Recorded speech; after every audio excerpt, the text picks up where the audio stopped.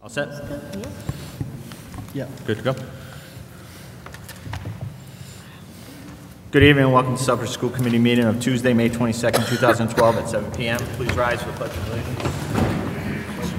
To the flag of the United States of America, to the republic for which it stands, one nation, under God, indivisible, with liberty and justice for all.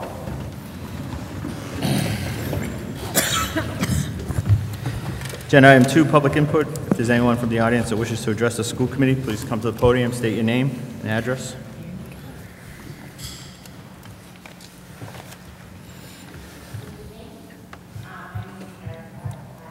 (1105) Lebanon Hill Road. I'm also this year's elementary PTA president. I'm coming to you today because I received word this morning that at the new middle high school, there's some discussion of reducing the nurses to one nurse rather than the two that are currently one at the middle school and one at the high school. I felt this was an issue that would be important to the elementary school parents to be made aware of, so I posted it on the PTA Facebook page. Within an hour and a half of that, I had about 15 responses of very concerned parents wanting to know what that meant for their kids in the future going into the new middle high school. After about 2 hours, a petition had been placed on change.org by a Mallory Jimenez. She has a son in the district and she is a PTA member. She was unable to be here tonight, so she asked that I would read the petition. So the following will be her words verbatim. Currently, Southbridge has 2 separate school nurses for the junior high and senior high. Next year, the new school building opens and these 2 schools will be connected. The Southbridge School Committee is currently considering cutting the second school nurse position, leaving 1 nurse in charge of all 7 grades. The federal guideline calls for one school nurse for every 750 students. The new school will hold approximately 1,000 students. If you were to compare a school nurse from 40 years ago, she was someone who usually waited for a student who needed a Band-Aid, says Nancy Spradling, Executive Director of the California School Nurses Association. That is not the case now with so many childhood ailments plaguing our children. As a mother of an asthmatic child, I want to know that if my child or any other child is in need of medical assistance, there will always be a school nurse to aid him immediately. It is estimated that between 10 to 12% of all children have asthma. This would mean that in the new junior-senior high school, there will be approximately 100 to 120 asthmatic children. I would even go as far as guessing this estimate here in Southbridge may be slightly higher. Asthma attacks can happen at any moment and require prompt and immediate attention and treatment. Only a trained medical professional can judge the severity of the child's condition and administer life-saving medicine. Many times throughout the year, my son will require daily breathing treatments during school hours to treat his asthma. There have been days I have walked into the nurse's office to pick up my child who was ill, and all nebulizer treatment stations were occupied by fellow classmates. This was in a school of about 400 students. The new school will host 2.5 times that. Asthma is just one concern. 4% of all children under age 18 have food allergies. The new school may have up to 40 children that suffer from very dangerous and possibly life-threatening food allergies. It is estimated that 5.6% of all children require medication to be administered during the school day. This would mean that one school nurse would possibly be in charge of administering a minimum of 56 individual doses of medication per school day. This could potentially raise the risk of misadministration. That also leaves a long list of unmentioned ailments that children suffer from, such as diabetes and epilepsy. Medical emergencies and injuries are frequent occurrences. Daily sicknesses are plentiful and require attention. Let's also add in the yearly eye-ear exams, the physicals, and the daily paperwork for each child interaction. The town currently has 2 separate nurses at the 2 schools to handle the current junior high and senior high student population. I am asking that these positions remain in place at the new combined school. Some may argue that other schools ignore the 1 to 750 ratio. I do not believe that because others have made that questionable choice, it makes it right. The federal guideline is in place for a reason, and I do not believe it is to be ignored. I want what is best for our children, and so should you. Gambling with our children is not an acceptable action. Traffic lights are usually installed after an accident has occurred. Let's not use that same mentality when dealing with the lives of our children. The health and safety of our children should always remain our top priority. Please sign and join me in persuading our current school committee to meet the federal guideline, and by doing so, ensure our children the safe environment they deserve. And I checked the website, it's on change.org, the petition in its entirety. As of 6:43, 37 people had signed the petition, and it had only been online since 2:30. Thank you. Thank you, Mr. Cox. We will definitely take a look at the federal, if it is a federal mandate, and take a look at it and address it. There's nothing more important to the school committee or the committee than the safety of our children. We all have children that, 3 of us have children that are in that high school and will be in that high school next year. So all children are important, and we would definitely not jeopardize that, and we will take a look at the federal mandate if it is in fact a mandate. Thank you. Is there anyone else that wishes to address the school committee?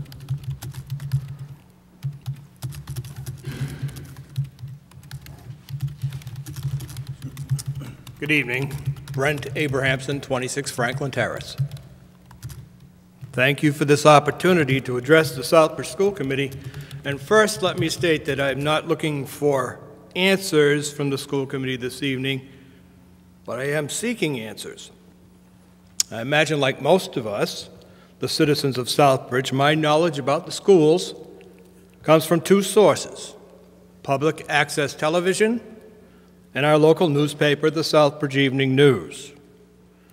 I want to convey to you the thoughts of this citizen as I watched the last school committee meeting on May 8th. One of the items that came up during the superintendent's report was the recent mercury spill at Wells Middle School. During that time, a school committee member criticized a science teacher by name for statements made by that teacher to the newspaper. This certainly got my attention because I thought this was very unusual. There was further banter between the superintendent and the school committee member, and reference was made to this science teacher as being the department chairman as well. The banter continued, and reference was made to the new science department chairman. That produced other questions in my mind. Did the teacher singled out by the school committee person for public criticism quit? Was he replaced as the science department chair? Well, perhaps I'd get some answers during the superintendent's report with the agenda item marked staffing update. But that wasn't to be either, because the superintendent said that in the interest of time, he would not read the names of the changes in staff. Whether the science teacher had resigned or had his chairmanship taken away may have been part of that report, but we viewers were not given that information. Then I recalled that the science teacher was also the same person I read about in a Southbridge News article concerning a grievance that had been filed by a former teacher who believed he had been wrongfully dismissed. The science teacher was listed as the head of the Southbridge Education Association. In light of the statements made at the last school committee meeting, I had to wonder if this science teacher was indirectly being punished for his involvement in union activities. I want to state, without any ambiguity, that I don't know the answer to these questions. I do not know the science teacher involved. He could be sitting here tonight, and I wouldn't recognize him. I did wonder, though, whether the public singling out of a teacher for criticism by name at a school committee meeting was acceptable. Was it ethical? Then I recalled at the same meeting, a citizen brought up the school committee code of ethics, and she questioned the chairman about the enforcement of the school committee code of ethics, and she was told the public does that through their votes. That seems at odds with the manual, which charges the chairman with the responsibility of properly conducting the meetings of the school committee. One would assume that would include ethical conduct as well. Because the school committee chairman is the official spokesman for the school committee, I will take that this is the official position of the Southbridge School Committee. In light of this, I want to appeal to our local community newspaper, the Southbridge Evening News. You are the eyes and ears of the community. As a constitutionally guarded free press, we citizens look to you, our watchdog, to ask the tough questions. You are charged with questioning those in power for those of us who have no power. Will you do it? Finally, I would request that the Southbridge Evening News ask each of the candidates for school committee running in this election cycle one question. Do you believe that the school committee is responsible for enforcing its own code of ethics?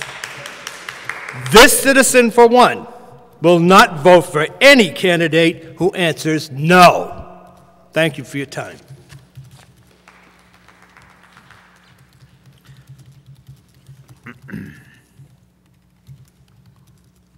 Thank you, Mr. Abramson. Is there anyone else from the audience that wishes to address the school committee? Anyone else? Anyone else? All right, seeing none, roll call, Mr. Secretary. I'll call the meeting to order, then roll call, please. Mr. DiGregorio? Present. Dr. D'Amico? Present. Mr. Jovan? Present. Mr. Lazo? Present. Dr. O'Leary? Yes, present. Mrs. Principe? Present. Mrs. Woodruff? Present. 7 present. Thank you. Consent item, warrant number 41 in the amount of $55,691.41. Is there a motion? So moved. Second. Any discussion or questions on the warrant number 41? Seeing none, roll call. Mr. Lazo? Yes. Dr. O'Leary? Yes. Mrs. Principe? Yes. Mrs. Woodruff? Yes. Mr. DiGregorio? Yes. Dr. D'Amico? Yes. Mr. Jovan? Yes. 7 yes. Thank you. Approval of minutes, the regular school committee meeting of April 24th, 2012. Is there a motion? So moved. Second. Mrs. Principe, second. Second's fine. Thank you. Any errors, corrections, or omissions? Seeing none, all those approved? In favor? Unanimous, all present. Item 2, regular school committee meeting of May 8th, 2012. Is there a motion? So moved. Second. Any errors, corrections, or omissions on that? Seeing none, all those in favor? Unanimous, all present. Reports, Representative of the Student Advisory Committee, Ms. Helena Benoit. Helena's term has come to a conclusion on the school committee. I'd like to thank her for her service to our committee and wish her the best of the luck as she leaves Southbridge High School and graduates next weekend and moves on to the Mass College of Pharmacy. She will be missed. She was a great asset to this committee. Absolutely. Presentations? We have no presentations. Thank you. Report of the superintendent. Is there any report? I have no report. I will hold off on any updates on the other issues until we get to unfinished business. Thank you. Report of the business manager. Do you have any report? No report. I think most of my items are under actions. Thank you. School committee actions. Move that the Southbridge School Committee adopt the school meal prices as proposed by the school business manager for the 2012-2013 school year. Is there a motion? So moved. Is there a second? Second. Discussion? For the public's benefit, the prices currently are milk is 50 cents. Proposed for next year will be the same. Elementary breakfasts were currently free. They will be 50 cents. Middle school, high school breakfast was $1. The proposal is middle school, high school breakfast at $1.25. Adult breakfast was $2. The adult breakfast proposed is $2.25. Elementary lunch is $1.75 currently, will be moved up to $2. Middle school lunch, middle school, high school lunch is $2 currently, will be raised to $2.25. Adult lunch will be moved from $3.75 to $4, and the Trinity lunches will go from $2 to $2.25. The reason Trinity is at 225, I believe, is the agreement that we had that we would hold the prices the same as the middle school, high school, and that's why they are at that, even though they have a elementary and a middle school component. Any further discussion? Mrs. Woodruff? Thank you, Mr. Chairman. I believe Mr. Wiggins had told us that the state requires the price to be $2.46. That's what the state requirement is? Actually, the federal government is the one making that The requirement. federal government. And I believe a couple of years ago, we had raised the prices because of that also, and here we are raising them again, yet we're still not up to the $2.46. My opinion or my recommendation would be, even though parents as myself, who has a child who pays for lunch, wouldn't necessarily want it, but I would suggest that we raise it to the 50 cents so that we're at the federal government price, so that we don't have to go and do this again in another couple of years when they change it again. Mr. Wiggins? That's certainly an option, and we did, the food service director and I discussed that. I discussed it with the superintendent. The federal rules do allow you to progress to that point as long as you do it by at least an average 10% increase. And we really felt that to try and mitigate to try and spread that increase out and spread the pain, if you will, over a few years, that we opted to recommend to you the 25 cents versus moving fully to that $2.50. Some districts have done that to get the pain out of the way all at once. That certainly is an option. I'd like to add one thing, and this is my own political statement for the night. Recent proposals at the federal level have a substantial cut in federal lunch programs. There is a proposal right now in Washington that will significantly reduce the number of students that can qualify for free or reduced lunch if that legislation passes with the new budget. That's going to have a dramatic effect in communities such as Southbridge, and I would say that's something we might want to actually consider taking a position on, something that actually matters for kids and our families, because if the federal government changes the guidelines for free and reduced lunch and significantly more kids become ineligible for free or reduced lunch, we will have significantly more kids coming to school hungry and staying hungry because they can't afford lunch. So that's my political statement for the night. I know I sound liberal, right? Any further discussion? Any further discussion? Seeing none, we'll take a roll call. Yes. Mrs. Principe? Yes. Mrs. Woodruff? Yes. Mr. DiGregorio? Yes. Dr. D'Amico? Yes. Mr. Jovan? Yes. Mr. Lazo? Yes. 7 yes. Unanimous, all present. Move that the Southbridge School Committee authorize the district to sponsor the summer meals program from the town of Southbridge for the summer of 2012. Is there a motion? Second. Discussion? Again, if I may. Mr. Wiggins? Again, I would strongly urge that the committee consider doing this this summer. We feel that we're on the verge of making this a break-even project. The state is very invested in this. It's very important to the youth, and again, the statistics we showed you is there was a dramatic increase in the meals served, and the state, again, just today was emailing me with some things that, again, they're very interested in helping us make this a very successful program. So I would strongly urge the committee to support this. Mr. Lazo? With all due respect to the business manager, I just want you to know that I'm going to be voting no tonight. This is a program that has been running in the red, and I voted no. First, I voted yes, just to give it another year, and then I know personnel changes. I cannot support a program that's running in the red when we cut out a program that's running in the green. So I think that to balance, I think that if it was profiting, I would be in favor of it. I just think the taxpayers of Southbridge are bearing enough. They're going to take another 4.5% tax hike in Southbridge, and those taxpayers somehow need a break in funding programs. And I know everybody says, well, it comes from the state. Well, we are the state. We are the federal government. We are the locals. So just as a heads up, I think that it running in the red for so many consecutive years, I think it's time to call it a day on this one. Thank you. Mrs. Principe? Thank you, Mr. Chairman. Through you to Mr. Wiggins, you said you felt that this year coming up, we may break even with that program. And if you could tell the community and remind us, I know we were in the red last year by approximately $2,000. About $2,600. About $2,600. And prior to that, we were in the red. Prior to that, you were in the red, I believe, in excess of $10,000, and substantially more before that. So there's been substantial improvement. But one of the things, if we break down last year, in the month of August, you were in the red $300. It was so you were the month of July. There was about a $2,300 loss.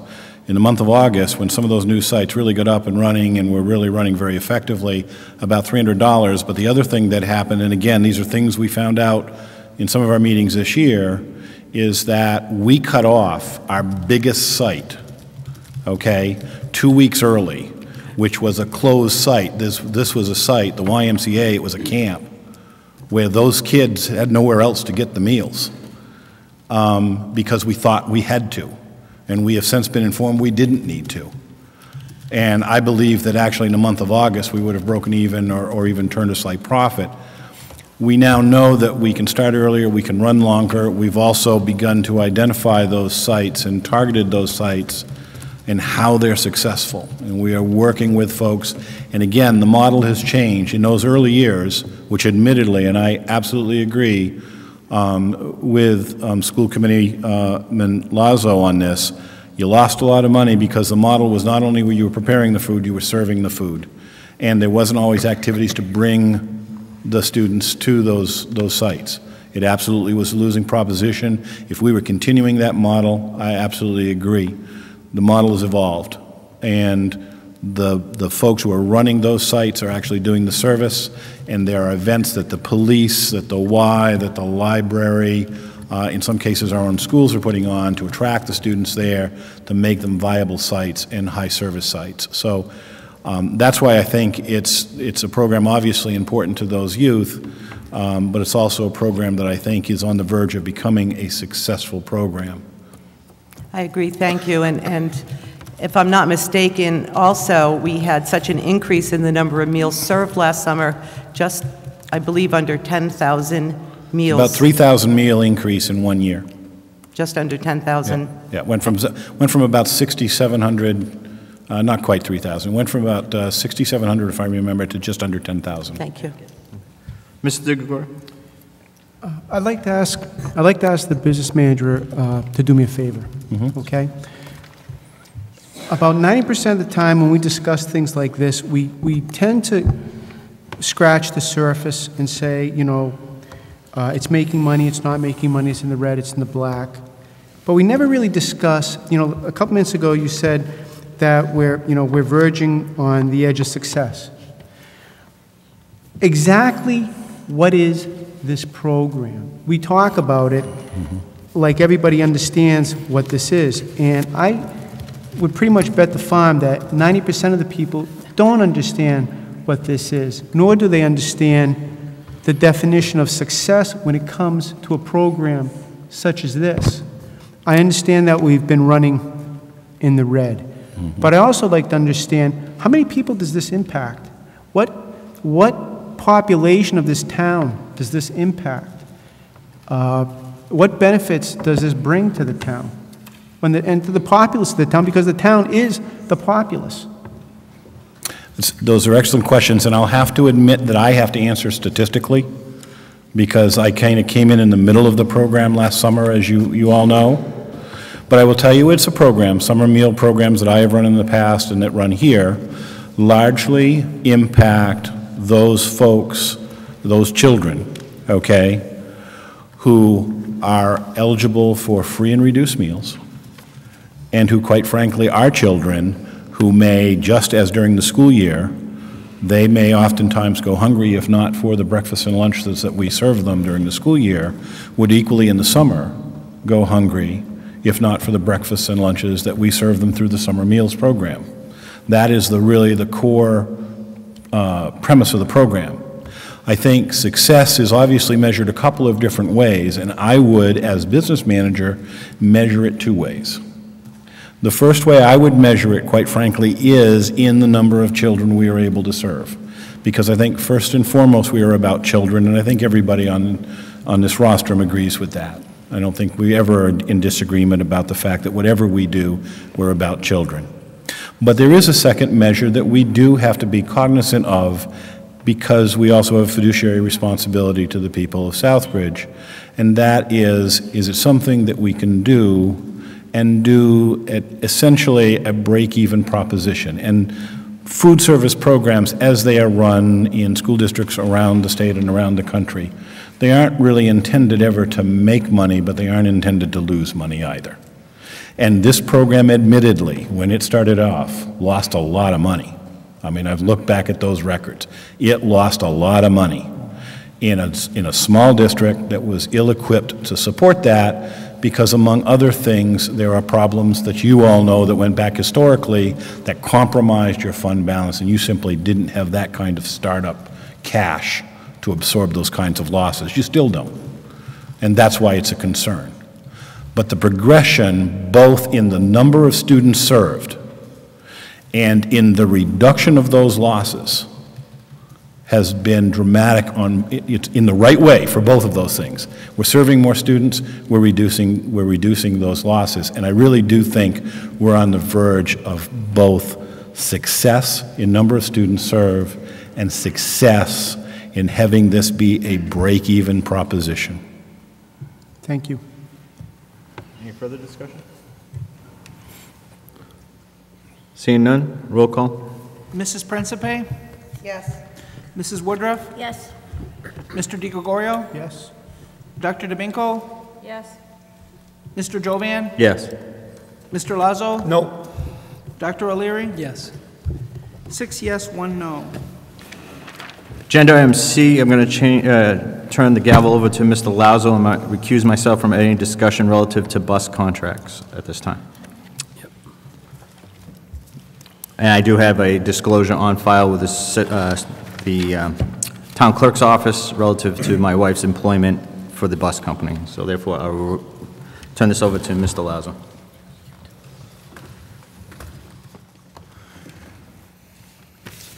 Moving on to agenda item C.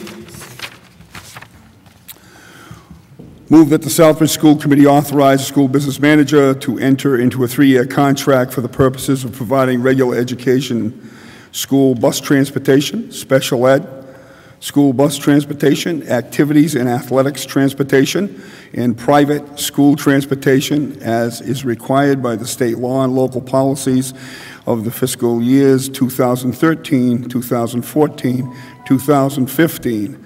Further said, contract shall not exceed an estimated value of $6,791,391 for the 3-year period, except as impacted, if at all, by special education transportation, not identified in the contract specifications by the fuel escalation clause, if triggered, or by limited number of district buses assuming special education, field trip, or athletic transportation responsibilities. Do I hear a motion? So moved. Do I hear a second? Second. There's a motion and a second. Discussion. Terry? I'll probably leave it to questions. There is a memo where I outline the fact that we went out to bid. We had 6 folks that requested specifications.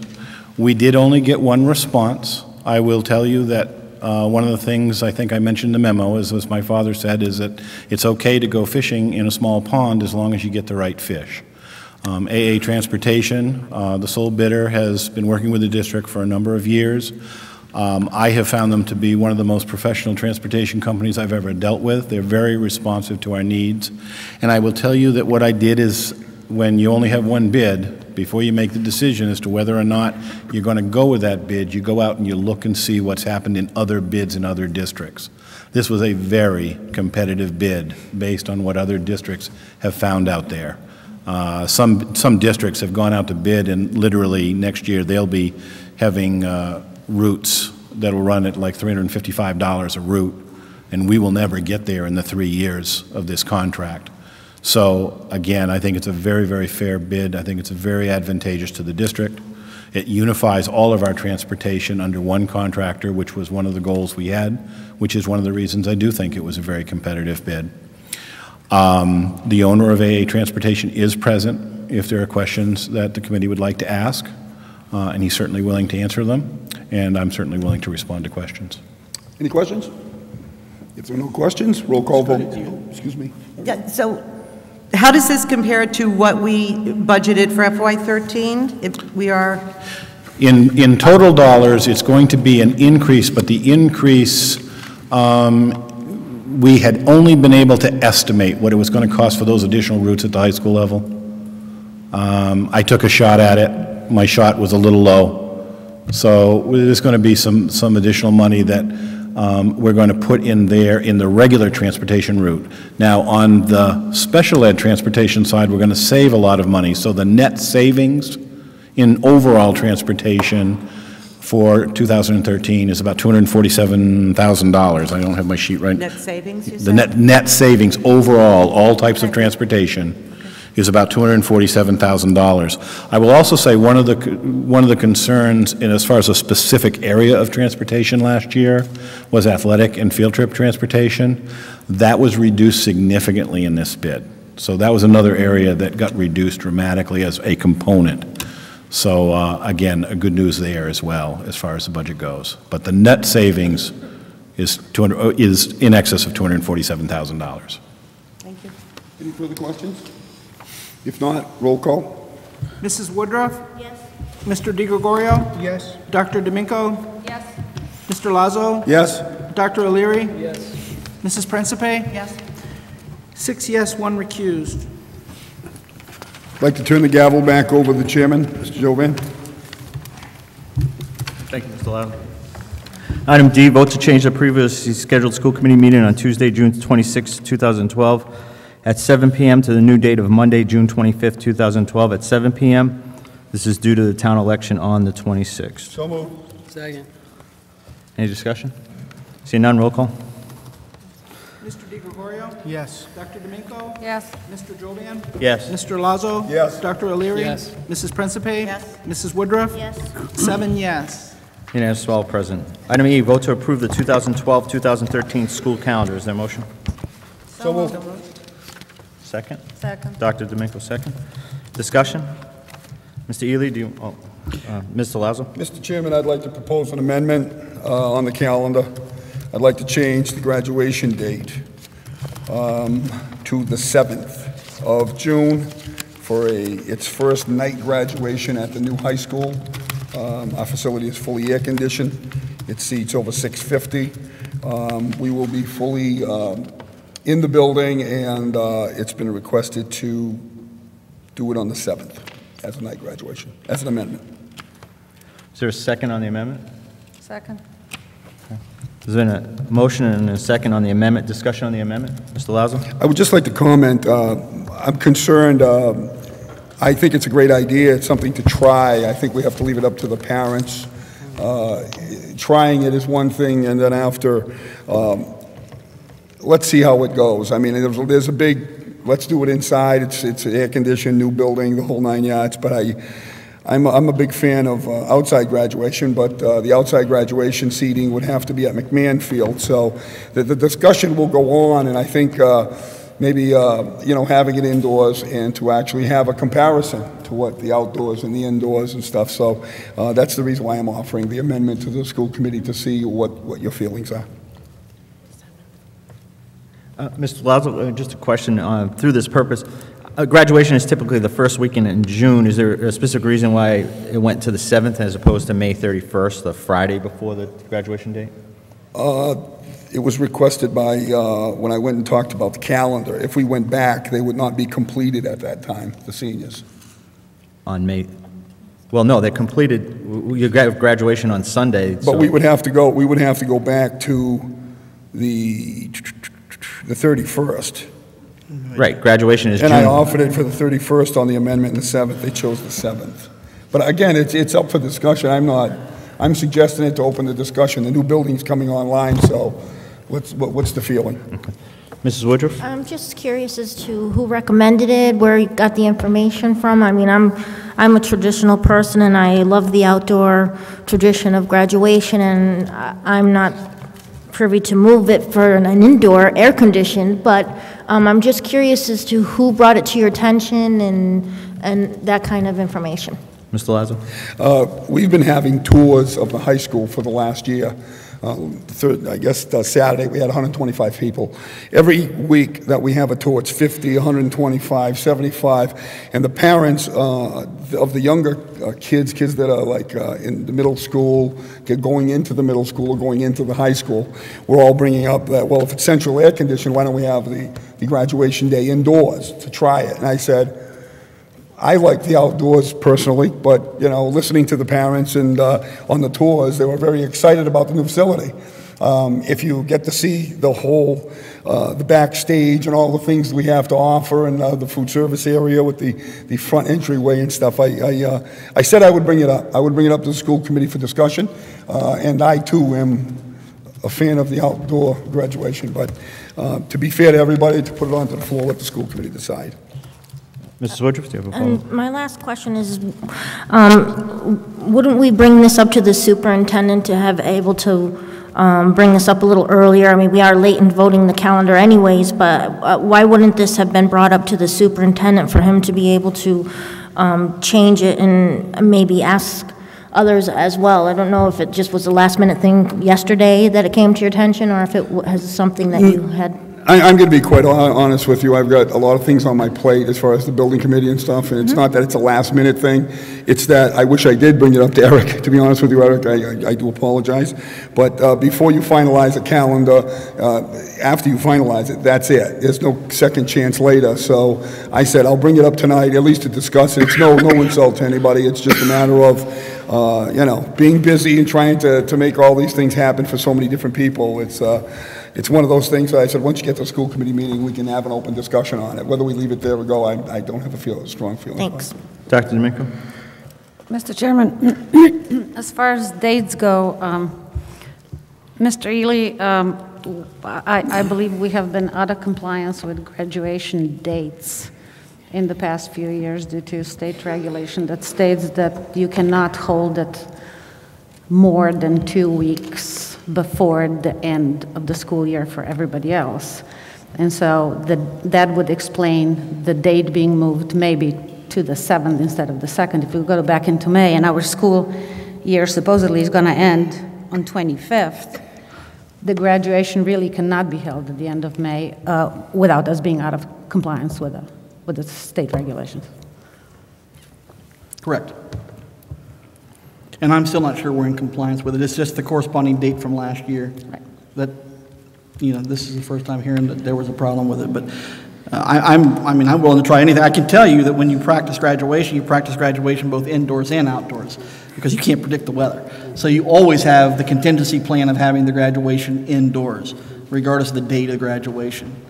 I think as a high school principal or a former high school principal for 10 years, I was just happy to get rid of the seniors at that point. When graduation occurred, they were happy to be gone, and I was happy to see them go. So I think the 2nd works for me, the 7th works for me. I have no problem with it either way. Well, I guess the interesting concept and something that you don't think of off the bat is, you're right, Mr. Ely, that they plan for an outdoor graduation, and that morning it could change to an indoor graduation. Change overnight, absolutely. And at that new facility, we're not going to really have the outdoor seating to have an outdoor graduation at that facility. So if something were to happen in the morning, I mean, you're talking a logistical nightmare, so. Yeah, I think what you have to do is understand that when you plan graduation, you plan 2 graduations. You plan one indoors and one outdoors. You always have the number one choice being, in this case, outdoors. But you make that call in a timely fashion. Generally, you would make it the night before based on what the weather report says. I always, because I had night graduations, even under the lights outdoors, I always made that call at noon.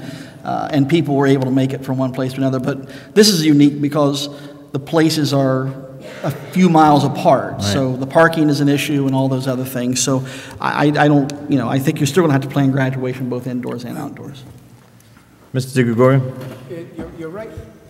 You're right that it's unique, but it's going to be unique every year Yeah, from now until absolutely. forever. So we better decide what we're going to do, because But if you want to have an evening graduation, you can have it on Friday evening, you can have it on Sunday, you can have it any evening you want to.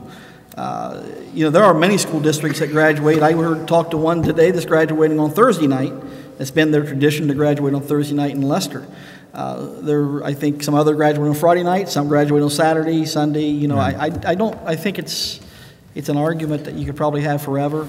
The tradition here has been to have it on, I believe, Sunday afternoon, which is why we planned it that way. But there's always a fallback plan, and I have no problem with changing tradition. We're changing the entire school district at this point. Mrs. Woodruff, did you have a question? My only concern is that we're changing it from a Sunday to a Friday. I know some people work on Fridays, and Sundays are a much better day to have it. And if they're having relatives come in for parties afterwards, that's my only other concern, thinking about the majority of the families are working families, but that's just my last concern on it. Mr. Lazo? There were a lot of issues that came to play from different avenues, from the setup to the breakdown to the weather. Parents, I said, well, what day would you want it? Friday, so I could have the weekend with my family. So incoming people took it as it would be in Friday, and then they could spend the weekend with their family if they're not from around the area, which we have some families that have extended families outside the area. But again, there was so much discussion, and I even offered, well, what if we had it at the old high school, and if everything works out the way it works out, we can still have it outside and use the old auditorium or the old gymnasium. I tried to put a lot of options out there just to be open to everybody's concerns and to see where it might land and make it comfortable for everybody. But it's going to be one of those things. It's going to be a try it and look-see. I don't think there's any perfect graduation. I've been outside and ran inside many a graduation. But I think, again, just to spur the discussion, the date, the 7th, it was just the Friday after the 2nd. It was no particular date. I understood the finishing in May, but that was from somebody else. But again, to the school committee, that's what I'm offering as an amendment. Mr. Ely, the calendar has to be approved to get out into the different books and we have to get it to parents and all that. I guess some discussion with the high school staff would be in order to see what their thoughts might be on the administration on that as well. It definitely is a unique concept to change it. I'm not opposed to changing it, but I don't know if to solicit more input from the administration and timeliness, what that would buy us. Well, you don't have another meeting. Right, till So middle of June, right? I need to get it out. Right. So I don't care if you amend it on the graduation date at all, but I really need you to get the calendar approved because I am late getting it out because we were trying to match up our assessment schedule with our half-day professional developments. And it took some time to get that done because the math and ELA were different. Right. So, Mr. Lazo? Just a question. So we don't have time to, say, run a survey of some sort or anything like that? no, I don't think the calendar's a democratic process. Okay. I think to me, I set the calendar, I give it to you. If you want to amend the calendar, you can amend the calendar. I think you just make a decision. We can live with it either way. Okay. Okay. All right, the amendment on the floor is to change the date of the graduation to Friday evening, June 7th. There was a second on that. Is there any further discussion? Seeing none, roll call. Dr. Domingo? Yes. Mr. Jovan? Yes. Mr. Lazo? Yes. Dr. O'Leary? Yes. Mrs. Principe? Yes. Mrs. Woodruff? No. Mr. DiGregorio? No. 5 yes, 2 no. So the amendment carries. So graduation would be on June 7th, Friday evening. The start date for school will be, the first day of school will be Tuesday, September 4th. With technology training for the new middle school and high school, August 13th through the 24th, and administrative training the 14th through the 16th. So, is there any further discussion on the Might just motion? add, the first day for the staff will be on the 29th of August, and then the 30th, that'll be the first day we have in the auditorium with all staff. And then the rest of that day and the next day is professional development with the staff. We're front-loading our professional development so they can use it throughout the year. And I didn't want to start kids on that Friday, the 31st, so we decided to leave it open for staff to be in the buildings or people to take 4-day weekends or whatever they needed to do before Labor Day and start kids the first day after Labor Day, which is how we ended up where we are. Okay, thank you. So any further discussion on the motion as amended? Seeing none, roll call? Mr. Jovan? Yes. Mr. Lazo? Yes. Dr. O'Leary? Yes. Mrs. Principe? Yes. Mrs. Woodruff? No. Mr. DiGregorio?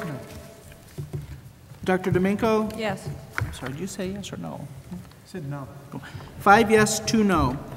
Motion carries. Unfinished business, our first item on unfinished business. I've asked our attorney, Kim Rozak, to be here with us this evening to discuss or provide input to the committee and the public in review of the complaint filed by the citizen at a previous meeting relative to the ethics complaint that was brought forward to the school committee, as well as to discuss with the school committee and the public the arbitration decision that had been widely publicized by in the public. The purpose of the review on the arbitration decision is not to discuss a specific personnel matter. It is simply to provide the public with some of the information that was made available to the school committee that we can release as far as what the process of that arbitration was and what the school committee could have done afterwards relative to that decision and the reasons why we chose not to make appeals. So, what was that, Mrs. Principal? No, I said I didn't know that was on the agenda, the arbitration. Well, it's a review of the complaints. There were 2 complaints by Mrs. Quinney at that meeting. Mrs. Rozak, welcome. Appreciate being here, appreciate the opportunity to try to assist in addressing a couple of complaints that apparently have been filed by a citizen of the town of Southbridge. Is there a particular order in which the chair would like me to address the complaints? Both are dated April 24th, 2012. One indeed does address an issue of an arbitration award, and the other addresses the conduct of a school committee member. I guess we would go with the arbitration first. And then we can Okay, discuss thank that. you very much. Thank you.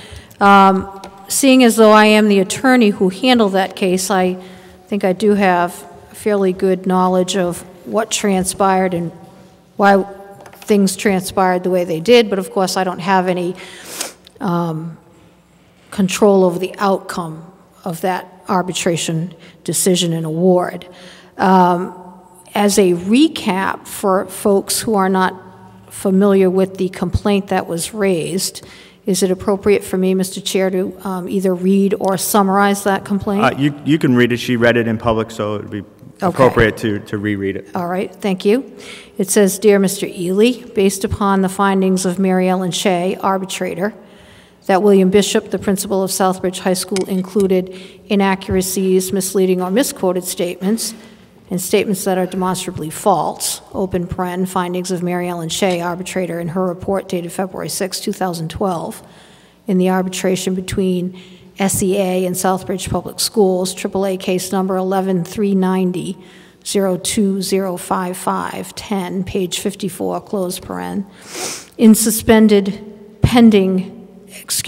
Mr. Jacobson's summative evaluation. The action I would like taken is that Mr. Bishop be suspended, pending further investigation into these findings, the possible legal consequences of his behavior, and his performance as principal of Southbridge High School. This was not exactly asked of me, but I think it is important for me to point out that arbitration matters are closed. They are closed to the public. They are not open proceedings. They are closed because most of them involve disciplinary matters involving an individual, and under Massachusetts law, individuals have the right of privacy. Our state respects employees' personnel files. Even as a public employee, those are protected by the same statute that protects everyone else's, the right to privacy, which is Chapter 214, Section 1B. And moreover, they are not deemed public records under the open meeting law or under the public records law. So it's not information that can be disclosed. So these proceedings are supposed to remain confidential. When I was alerted to this complaint, it also came to my attention that obviously the decision and award had been published somehow, and that's also not supposed to take place because the arbitration process, even if it doesn't involve a disciplinary matter, involves collective bargaining matters, which are also closed in many instances to the public. The strategies developing the contract and the interpretations of them can be made public, but in this case it was clearly a matter that ultimately looked like discipline and therefore should not have been published. I don't know how it was published, but it's disappointing to me as a lawyer that it was published. So that's the first item I wanted to bring to the attention of this committee, is that it should not have been published. There's a number of reasons beyond what I've said, but I won't go into that.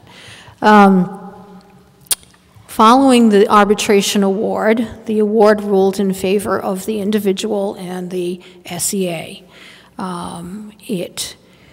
It is a situation where to overturn an arbitration award in the state of Massachusetts, you have to file a complaint in court. That costs money, and it costs a lot of money to represent any client in an effort to overturn an arbitration award. They are by law supposed to be final and binding.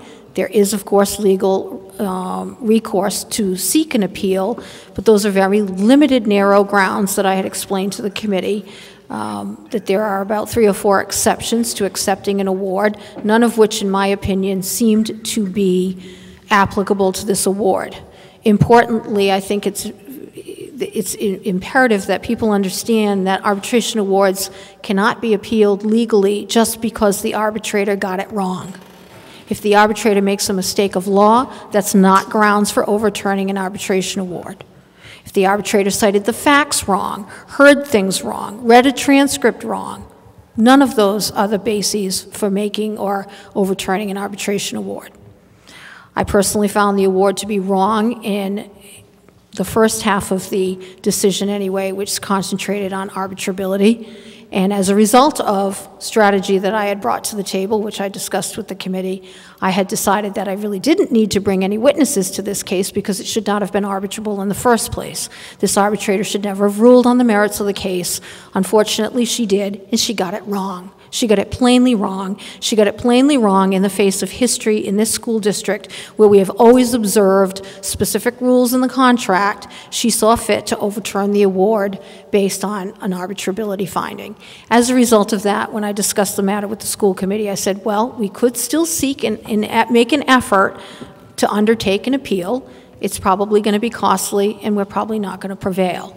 So the committee, I think, in their own minds, we discussed other options of how we would deal with compliance with the award, ultimately agreeing to do that, and taking some steps to ensure that we did it in the spirit of the award and to do it as best as we could.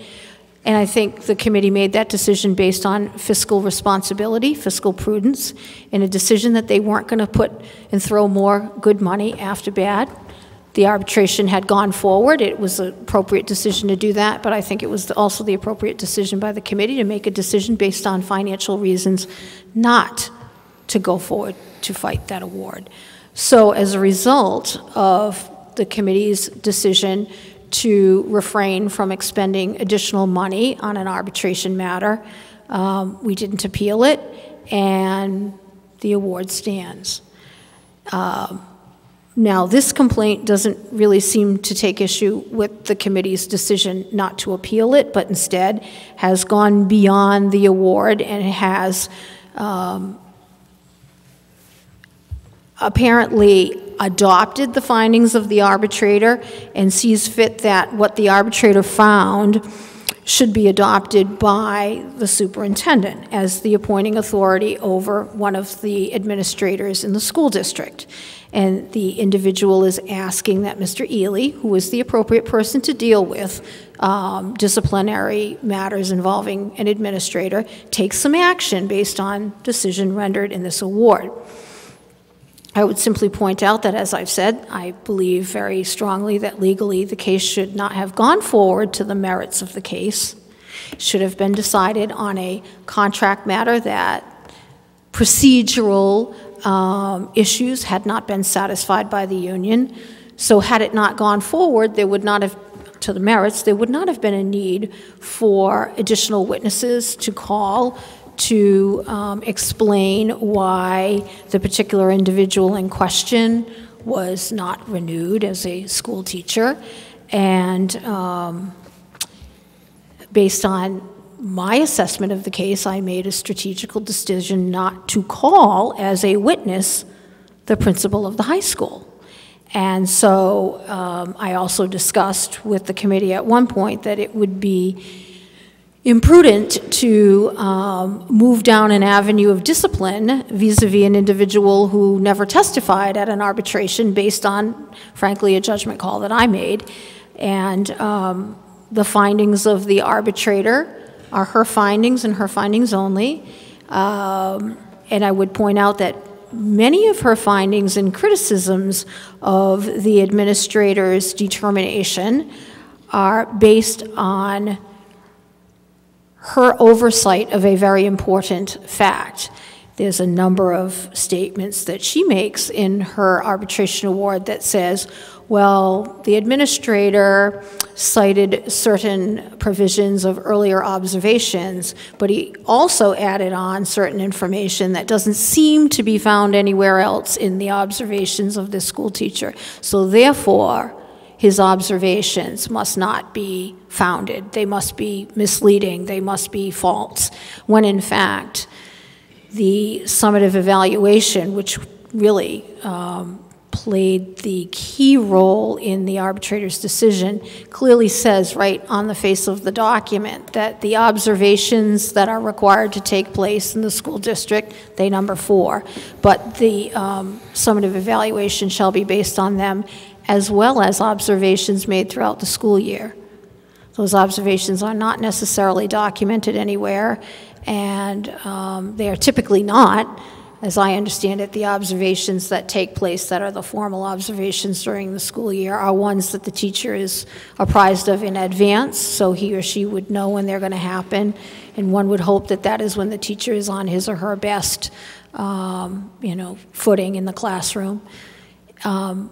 But the arbitrator chose to ignore, I think, the fact that the summative evaluation, by its very nature, was going to take into consideration observations made throughout the year that are not written on those 4 pieces of paper. So, to some degree, I would say, to whatever degree she found the administrator's summative evaluation faulty, I would find equal fault in her finding, since she overlooked what the role of the document was intended to be. So, as I said, we can accept the award, even though you disagree with it, make a decision that you'll accept it for financial reasons and move on, and that's what the school committee did.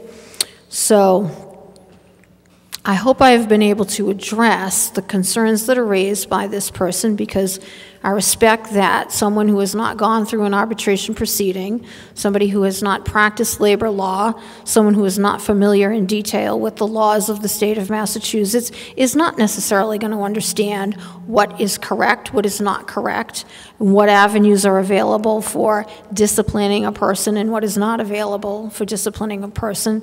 But I am hopeful that my presentation indicates that, yes, there was disagreement with the award, but again, it was implemented. But this is not the avenue to take issue with an administrator who was not called as a witness at this proceeding.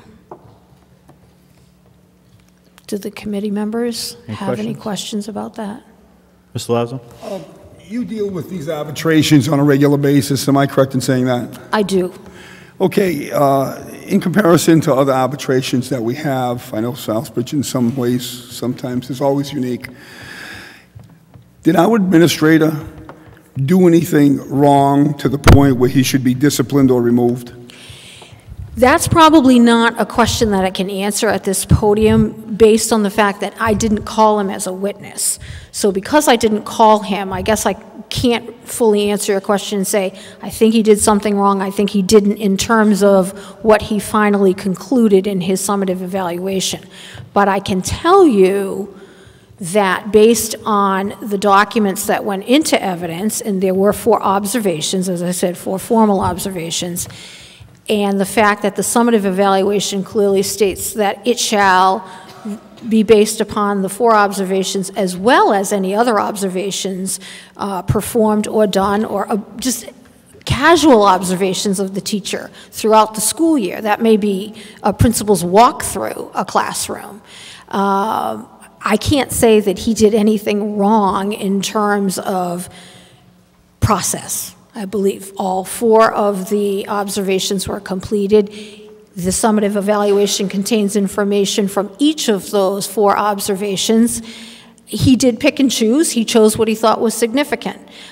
He chose what he thought would be the basis for, I believe, a non-renewal. And I would say that while that might appear results-oriented, I would also say that that is probably what needs to be done by any administrator who has concerns about a non-PTS teacher. PTS is a teacher with professional teacher status, and under the law, after 3 years of serving, they then get what historically used to be called tenure, and it would be very difficult to remove them, and that is the reason why an administrator should have considerable more latitude in years 1, 2, and 3 in evaluating a teacher. And even if there are many, many good attributes, I would say that 1 or 2 poor attributes or poor characteristics might be enough to not renew. So even if he was picking and choosing the attributes that he highlighted, I would say that's not wrong. And I would say that his inclusion of information beyond the 4 observations is not wrong, pursuant to the evaluation tool and the process.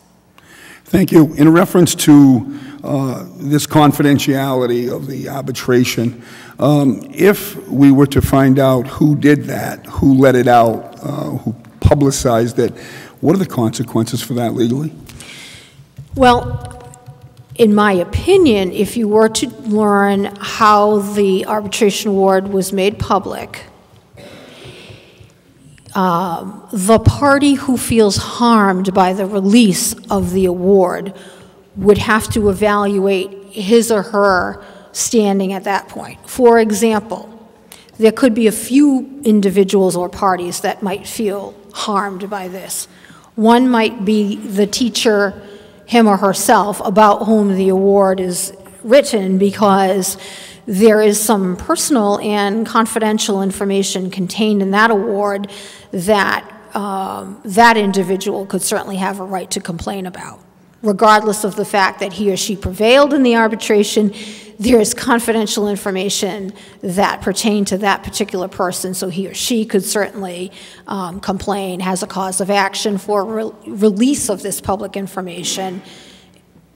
I'll leave it at that. I think the characterizations of the administrator at issues could certainly serve as grounds for his complaint, because not only is this being made public when he didn't, again, have the chance to so-called defend himself or be available to testify or add to the record, it's clear that there is a negative impression of what took place by at least one member of the citizenry in Southbridge. I would assume that that's not just a sole opinion, so that person could also have some form of a cause of action for release of that document. And if for some reason the committee were determined as a whole that it puts them in a bad light for having made decisions that they didn't think they were ever going to have to justify in a public forum because it pertains to a confidential matter, personnel issues, then I think the committee may also have a cause of action. So it really depends on how it affects either that body, the group, or the particular individual. Thank you. Mr. Gore? This is one of the things I hate about politics. and It's about- better to just win the case, isn't it? You know, let me just ask you a couple questions. First of all, I find that whoever released this information to the newspaper, it's an odious act to begin with, and it's done with malice. It's not done with any intent to enlighten the public. It was done out of malice, in my opinion.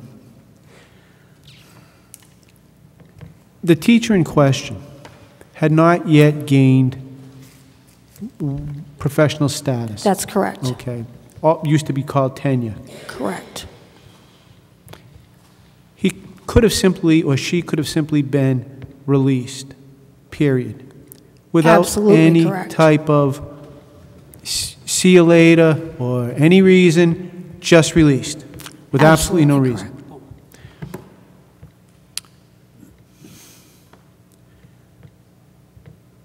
I understand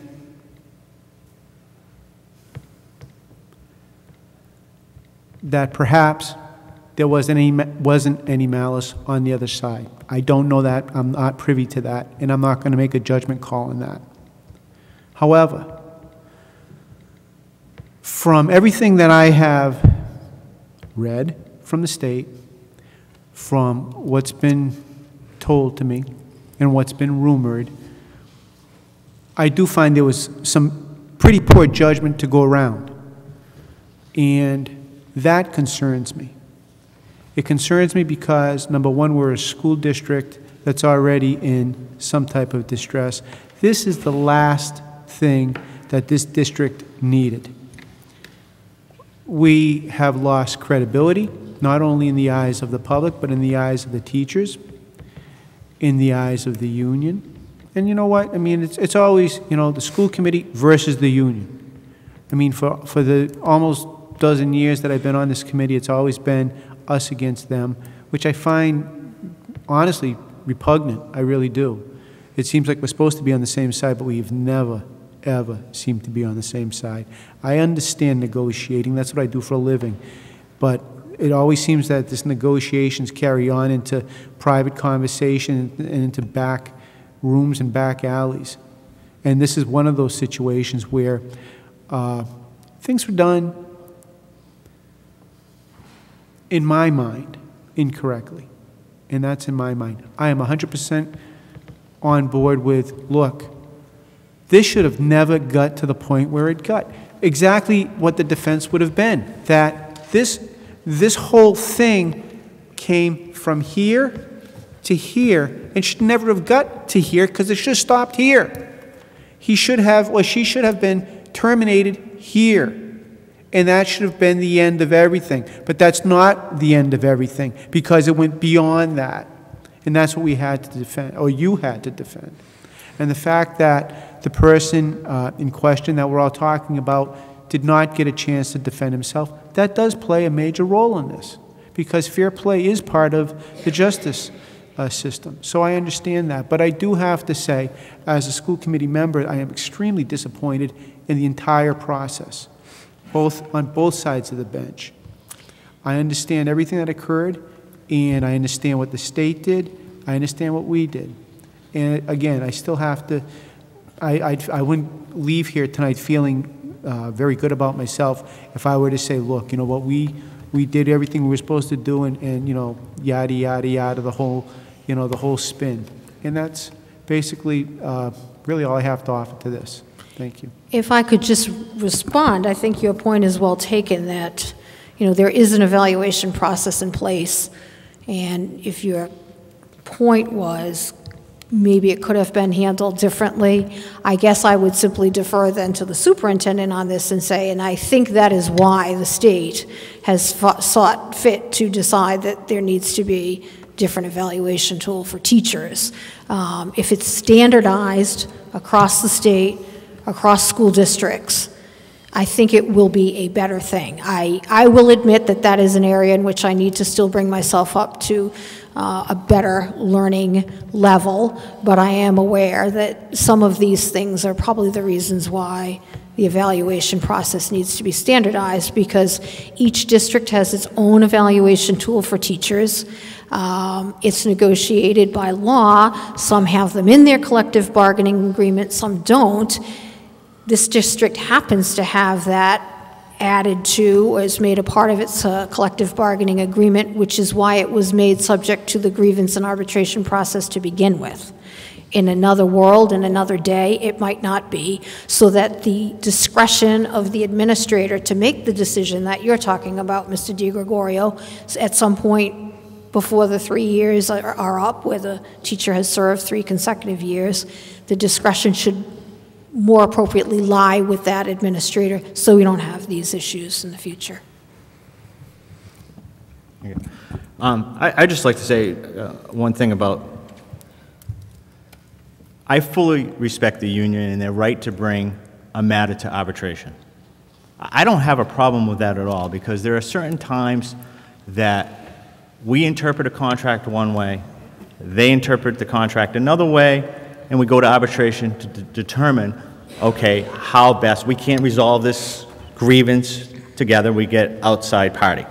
I have no problem with it. I think that's good business, because the contracts are living, breathing, they change, there's different interpretations. Administrators, I've been through 5 superintendents now, each superintendent views that contract a different way.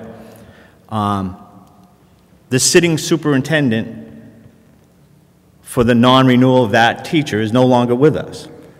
So we can't even get to the superintendent to say, what was your thought process? Because a principal, while the principal oversees the building, at some point we hire a superintendent for good money to oversee that process to make sure that it's followed the right way. But what ends up happening, we the elected leaders get stuck holding the bag later on in the public ridicule because of decisions that our highly paid administrators have made, whether they're right or wrong. And now our job is to fix those, as an elected body, to fix those decisions and to live with them. I have no problem taking responsibility for the fact that this district may have done something wrong, may or may not have done something wrong in any arbitration decision or grievance process, because that's how you cure those things that are wrong.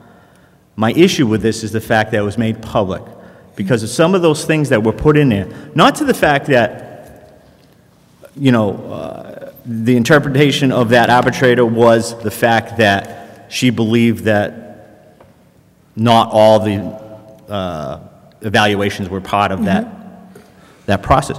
What really concerns me is the person that made that public. There was certain personal information regarding that teacher that was not even known to the district at the time of hire. And what, by publicizing that matter, may now do to any future employment that that gentleman may have. Okay, those are my issues. I have no problem with living with an arbitration decision that says, listen, Southbridge School Committee, you got it wrong. The contract says this, and this is our decision. That's fine. That's the way it works. All right, and sometimes we make decisions every day that the public can't know about because of collective bargaining agreements, that we make the best decision for the people of Southbridge to stop spending money that we might not be able to use. This arbitration costs us a lot of money. We're in the middle of another arbitration that's costing a lot of money because of contract issues. But at some point we have to make a decision. What do? Do we fund that nurse for the middle school and high school that you need? Or do we fight an arbitration that we may or may not win? So we made a business decision on this. Based on that was, hey, look, we don't agree with this decision. We don't like the fact that they made it public, but it's going to cost us a lot of money to go back to court and not put those positions in place. It was a business decision. And if I was to reflect on it, if I knew that our administrator and the person that was on even the other side, the employee on the other side that made that public, I would have never made that decision. I may have fought it so it wouldn't go public to protect that worker. Because personally, the teacher deserves to walk away from the district one way or another with his head held high and not be put out to ridicule. So that's my point on that. As far as Mr. DiGregorio's point about us versus them, I've been on negotiations for 7 years in this district, along with my colleagues, Mrs. Principe, Dr. O'Leary, Mr. Lazo, Dr. Domingo. We worked very hard to try to forge a cooperative working relationship with those unions. And we may not see eye to eye, but I think afterwards we respect one another when we walk away from the table because we're all friends. We all live in this community. And we see those people every day. But I have to sit there and say, okay, as a school district, we only have X amount of dollars.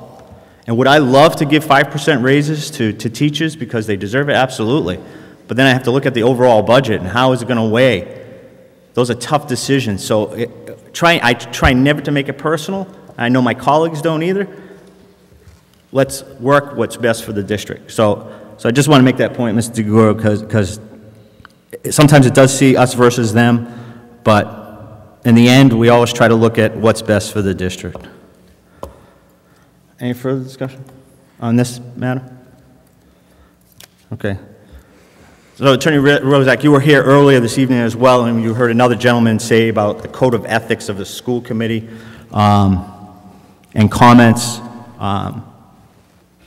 I didn't want to get into a debate, but certainly one member's position or statement is certainly not the position of a school committee unless they take a vote. Is that not correct? Yes, that's correct. Thank you. The second reason I was asked to address the committee has to do with, again, a complaint filed by a member of the citizenry of Southbridge on April 24th, 2012. And that complaint reads basically as follows. It's directed to the school committee this time, again to the appropriate body who might be able to address the issue if appropriate. It says, I believe that at the school committee meeting on April 10th, 2012, school committee member Lazo committed several violations of the school committee member code of ethics, namely 4, 5, 6 in relation to the community, 2 and 3 in relation to the school administration. And she references the Southbridge School Committee policy manual files labeled letters B, C, A, and B, B, A. I have those with me tonight, and I think the policy that is being referred to is actually BCA, which is entitled School Committee Member Ethics. And indeed, the individual does point out the numbers match. There's a 4, 5, and 6 under the expectations of what a school committee member's relations will be relative to the community as a whole, and numbers 2 and 3 outline a school committee's expectations in connection with his or her relations to the school administration. So I will admit I was not here on April 10th, 2012, so I had to school myself in terms of what it was that Mr. Lazo said that might have been somehow offensive or in violation of the Code of Ethics. I was directed to a certain part of that meeting, and I was able to review the tape recording of what took place. And if I'm getting this right, and I haven't talked to any of the school committee members, so I hope so, ahead of time, I understand that there was a discussion that took place at that meeting relative to the purchase of a van for the food service department, or for food service. And there was a discussion about whether the budget of the food service would be paying for that, or the school committee's general budget would pay for the van. Am I right about that? Okay. And what's it? I don't think that's what, I think the discussion was about the food line, I think the. But yes, but the conversation right, began but with the that. context, my understanding, and I agree, I understood that, but the context, and maybe I'm wrong, but the context in which I understood Member Lazo's comments to be, you know, the springboard for that was the fact that there's a budget, the school committee budget, then there's it's supposed to be, or has been, and is a budget for the food service. So why can't the food service budget afford to pay for this van? And there was discussion about that, but that dovetailed, as I understood it, into Member Lazo's comments, and he commented about, as it was referred to in the school committee meeting, an express line for lunch at the high school, otherwise known as the a la carte line for lunch in the high school. And having the benefit of listening to the whole thing, I now know what the outcome was, which is that that the business manager said we have to do away with the a la carte line because of federal regulations. And in that conversation, Member Lazo made some statements that he initially said he was speaking as a school committee member, and then at the end it was more clear to me that he was speaking as an individual who had concerns about eliminating the express line at the high school because it was a profitable source of income. And he made a comment that if we got rid of the express line at the high school, we could lose as much as $400 or $500 on any given Friday because a lot of students and maybe teachers and faculty buy from that line. On the other hand, he compared it to, or juxtaposed that, I should say, with the fact that, as was discussed this evening, there's a summer feeding program, and that's geared towards a certain socioeconomic group of people, and he expressed frustration with the fact that we're going to maintain a service that has in the past been the source of losing money compared to maintaining a service that makes money, and I am assuming it was in that context that the member of the public was upset with the way he expressed himself, and suggests that the person would like action taken in connection with these violations, that they be looked into and appropriate disciplinary action be taken. Well, Member Lazo has the right to express himself as a member of the school committee and as a member of the public. To either have the committee vote to censure his comments or to do something else other than that, whatever the person is looking for, I think would be wrong legally. He has First Amendment right to speak. He is speaking on a matter that he is aware of as a result of his role as a school committee member, and there are occasions where people express their opinion in ways that others don't disagree necessarily with the point that's being made, but they don't like the way it's said. Maybe things could have come across in a softer way or could have been said differently, but at the end of the day, they are not comments that legally, as school committee counsel, I could see any way that the committee could correctly censure him for. And nor do I actually see them as being afoul of the school committee ethics policy, because I've read all of the provisions, but to the ones that, in connection with the ones that have been pointed out as potentially being trampled upon by the comments made, the school committee member is to be well informed concerning the duties of a committee member on both the local and state level. The only possibility that I could see in terms of did the committee member know everything about his or her duties would be the fact that it was the feds that required the express line to be eliminated as opposed to an internal decision by the school district. I noticed that other people at the meeting seemed to also not be aware that it was a feds ruling, and Mr. Wiggin pointed that out, and that was appropriate. I'm not sure that that rose to the level of the committee member not understanding his duties.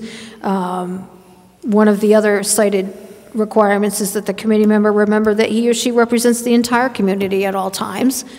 He made a statement. I don't see that his opinion, again, trampled upon the entire community. His point that I understood he was making was, we make money on the express line. We don't make money on other things. One of the primary roles of the school committee is to oversee the budget, plan a budget, and make fiscal decisions. Again, that was how he expressed himself. I don't see that as being in violation of that particular provision of the ethics code. And the other provision cited was, accept the office as a committee member as a means of unselfish service with no intent to play politics in any sense of the word, or to benefit personally from his or her committee activities.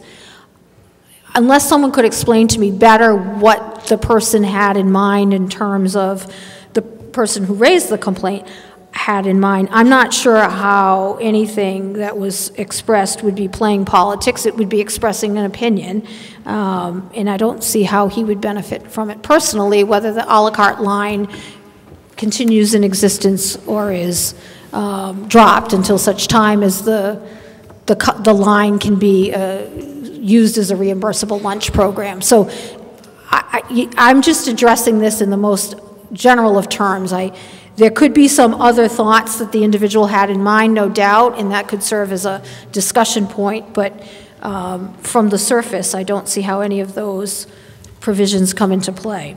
The other two were ones that relate to the school committee's relations with school administration, and those cited were recognize and support the administrative chain of command and refuse to act on complaints as an individual outside the administration. I don't think there was any,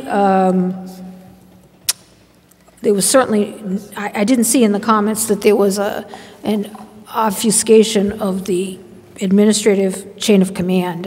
He brought the topic to the committee's attention and there was discussion over it.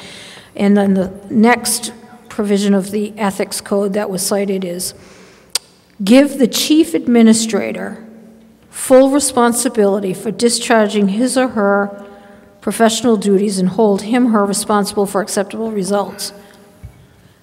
Frankly, I'm not even sure who the chief administrator is in this policy. I think that might be something that needs to be updated. Forgive me for saying that. But if the chief administrator is the superintendent as the CEO of the school district, I don't think the comments did anything to avoid the responsibility of the superintendent for discharging his or her professional duties. If the superintendent is ultimately in charge of following the recommendation of the business manager, which is we've got to eliminate the a la carte line for the time being until we can introduce an appropriately reimbursable food program in that line, then so be it, and the superintendent's going to do his job, and the comments made were simply, step it up. Let's try to get that a la carte line to be a reimbursable lunch program, and again, that's how I understood it. So I would be happy to accept any comments by anybody on this, but I didn't understand completely how the comments were interpreted by this particular individual as being in violation of the ethics code. No, Ms. Coney, this is a private meeting held in public. The opportunity for a member to address the school committee is at public input. She just asked if she could clarify my understanding. I'll admit, I said I don't really understand what the individual who made the complaint's concerns were, apart from what I addressed. I'm going to have to leave that to the chairman as to whether he wants to engage in discussion. I will admit that I don't have a problem addressing it, but it may be out of order. I don't want a public debate on Yep. it. I mean, clarification, but the school committee will address it first. Mrs. Woodruff? Yes, thank you, Mr. Chairman. I think what we're talking about a little bit, because I too was a little bit, I guess, surprised with that meeting and some of the comments made. But one of the comments was comparing some of our students and our public people as bottom end, meaning that somewhat of a discriminatory way that I took it. And I think that's probably part of the problem is the public took it in a way where they were described as bottom end rather than higher end, middle end, or whatever, but they were called bottom end. And I believe that's where the concern brought everything about. Okay. Did anybody else have anything? Mr. Lazo? I've been in government a few years, and I was always under the impression as a school committee member that I wasn't exactly rusty at process and procedure. The previous speaker, I did not make those intentions. If somebody read it that way, shame on them. I'm a person that works, I'm a person that's struggling right now in business in an economy that's very tough. I have poor children coming through my Pop Warner program that I pay their fee. I pay their cleats. I help people every single day. I volunteer to every monument in this town, lighting the fields, whatever it takes for my community. And we are a low-income community, and I chose to stay here because I am part of Southbridge. But I always looked at it as we were all one team. and that we're pulling all the reins in one area, pulling it together.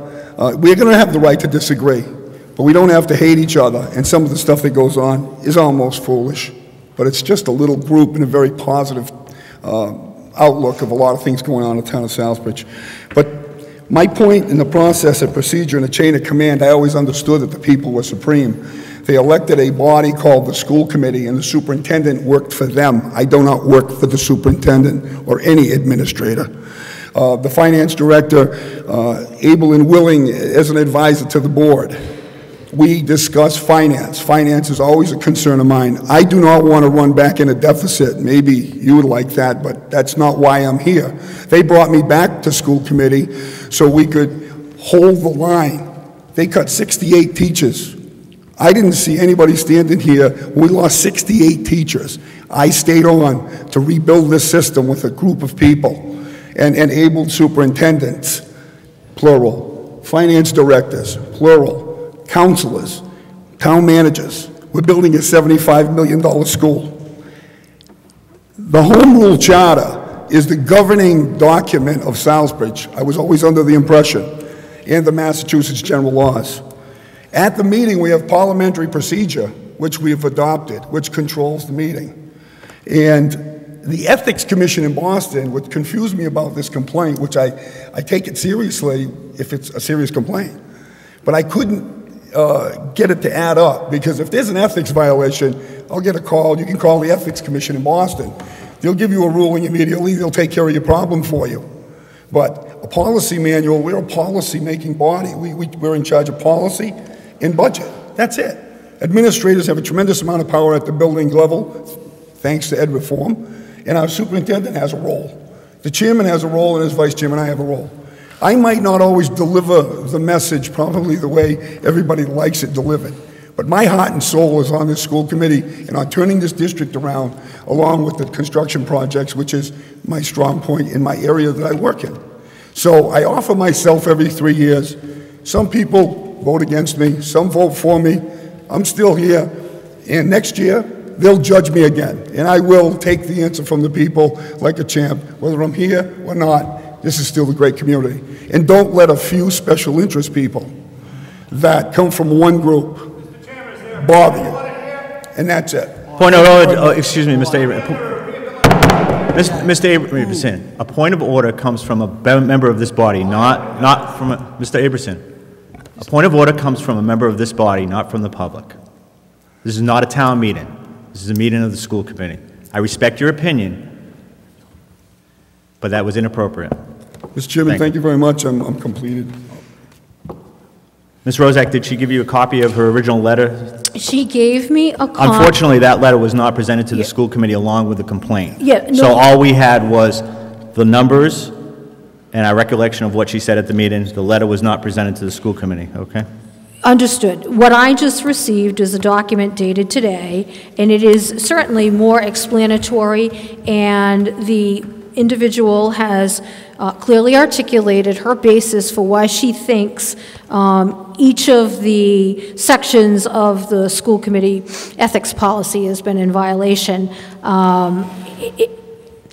And while I completely respect her opinion, I think to some degree it is an effort to shoehorn into a school committee ethics policy a disagreement, with all due respect, with what he said. And I guess I can't support any type of disciplinary action against a member who has the right of free speech.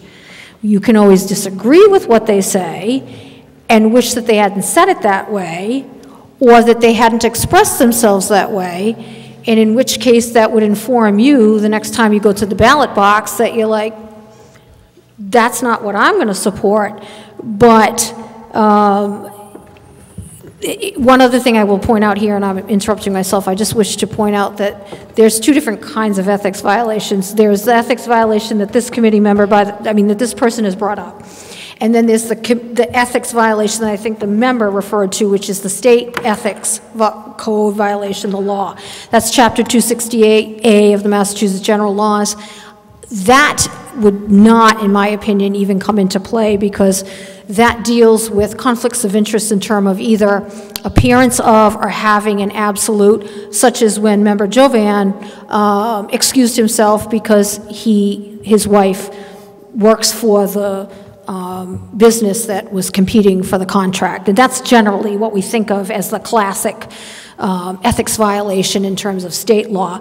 And indeed, the committee has its own ethics code that they wish to be bound by and held accountable for, and that is, I would say, while the state law can also be ambiguous and vague, at least we have some case law to go on, and that's informed us over the years as to how we should interpret that.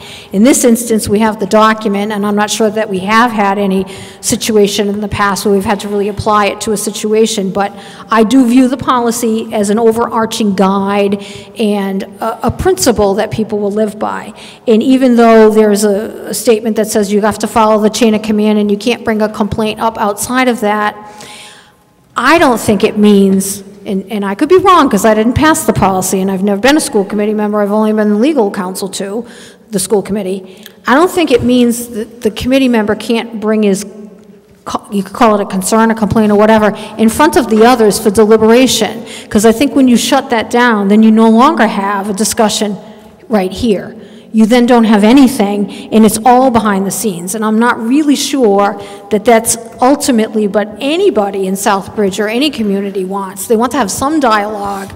They want to have some of it exposed so that they can make informed decisions about who they support, who they don't, issues that are brought to the attention of the superintendent and other members. So, in my view, it was an effort to bring up a topic, and I don't see it as going outside the chain of command to address that particular point. And I could go on through each one of those, but I'm not sure that you want my interpretation of it anyway. I think what you're looking for is how they feel about it in terms of what you've raised. But again, they, I guess, have not seen what you brought to my attention.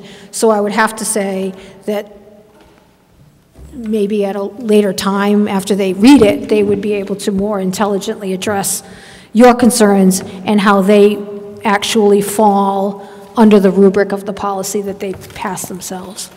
And that was my point last week to Ms. Quinney when I stated that on the face of it, there was a complaint issued, but with no other substantive, okay, most of the time a complaint is, I believe you violated this and this is under this section. For a school committee to rule, or anybody to take action, you would need specifics of that.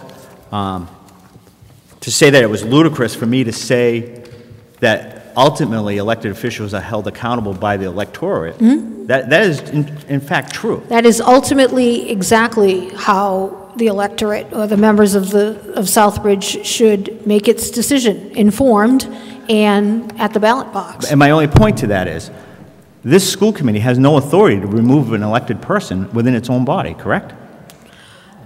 I'm not aware that it does. I think that the vacancies only discussed in the policies that I've read anyway. Vacancy is discussed in the context of somebody who resigns or leaves, moves out of Southbridge. There's no provision within the town charter or within school committee policy to say, I don't agree with Mr. Lazo's opinion, and I don't like the way he said this, so what disciplinary action can a school body give outside of, you said, censure? I said censure because I think that's probably the most reasonable, and I'm trying to understand what the citizen meant, and I think most people are looking in terms of that as the correct way to address things, not a removal. I didn't read it as a removal because I think had it been removal, it probably would have said it in the document. That's my interpretation. And that censure would have to come from a member of the body? Yes, and it would have to be a vote taken by the committee, and it would come from the chair. Well, through the chair? Through the chair, Not yes, from not the chair, from through. Right, You're correct, because Yep. the chairman cannot make a motion. Correct. Okay, so it would have to come through somebody else on the body. Correct. Thank you. Mrs. Principe, did you have a question? I do. There's so much verbiage this evening. I have a hard time following it all. And I don't know, I mean, we received this. It was also in the newspaper. And you spoke, Aaron, last night at a town council meeting. And I'm trying to understand, if I may, through you, Mr. Chairman, to Mr. Lazo, what you meant by some of the things that you said, and I just want to read, and these are actual quotes. Taking away from the ones who do pay because of the ones who don't pay. It's always about the 70% free lunch, not about the 30%. It's unbelievable how discrimination just runs one way. That's probably the part that bothers me the most. That's the problem with society.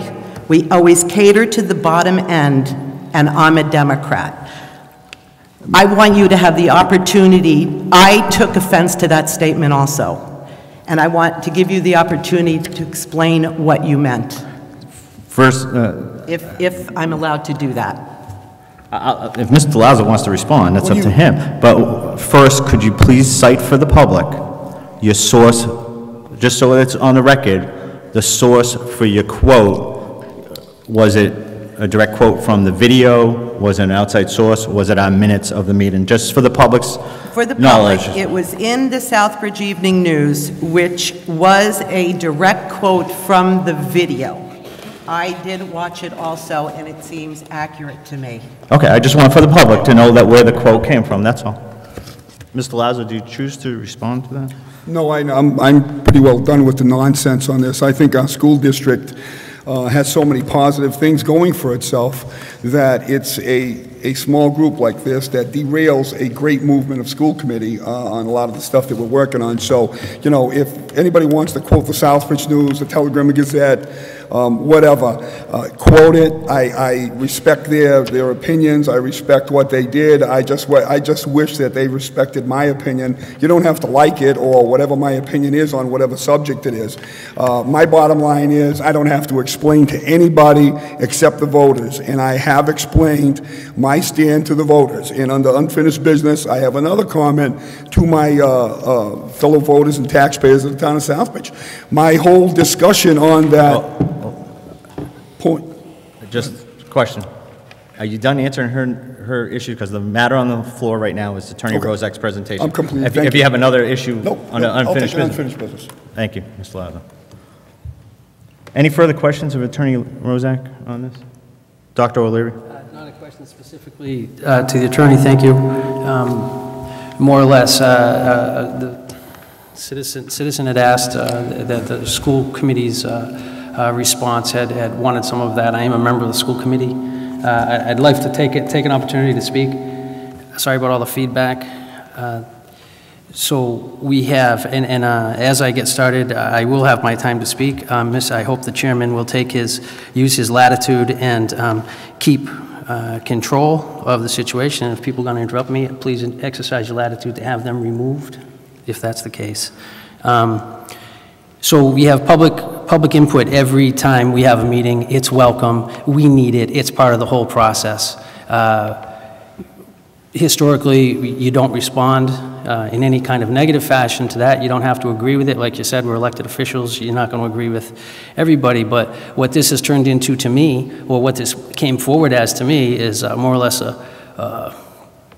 has political undertones to it here in the election season. With a small group of people, like we said, and it's a bit of a character assassination. So this, with my opportunity, is my comment. I'm sitting next to a man who, for the past 18, 19 years, I think, has been intimately involved in Pop Warner football here in Southbridge. Times hundreds of children, sometimes in 1 year. I think 200 kids 1 year. Many of these kids can't even afford the things, as Mr. Lazo had said, can't even afford the things to wear.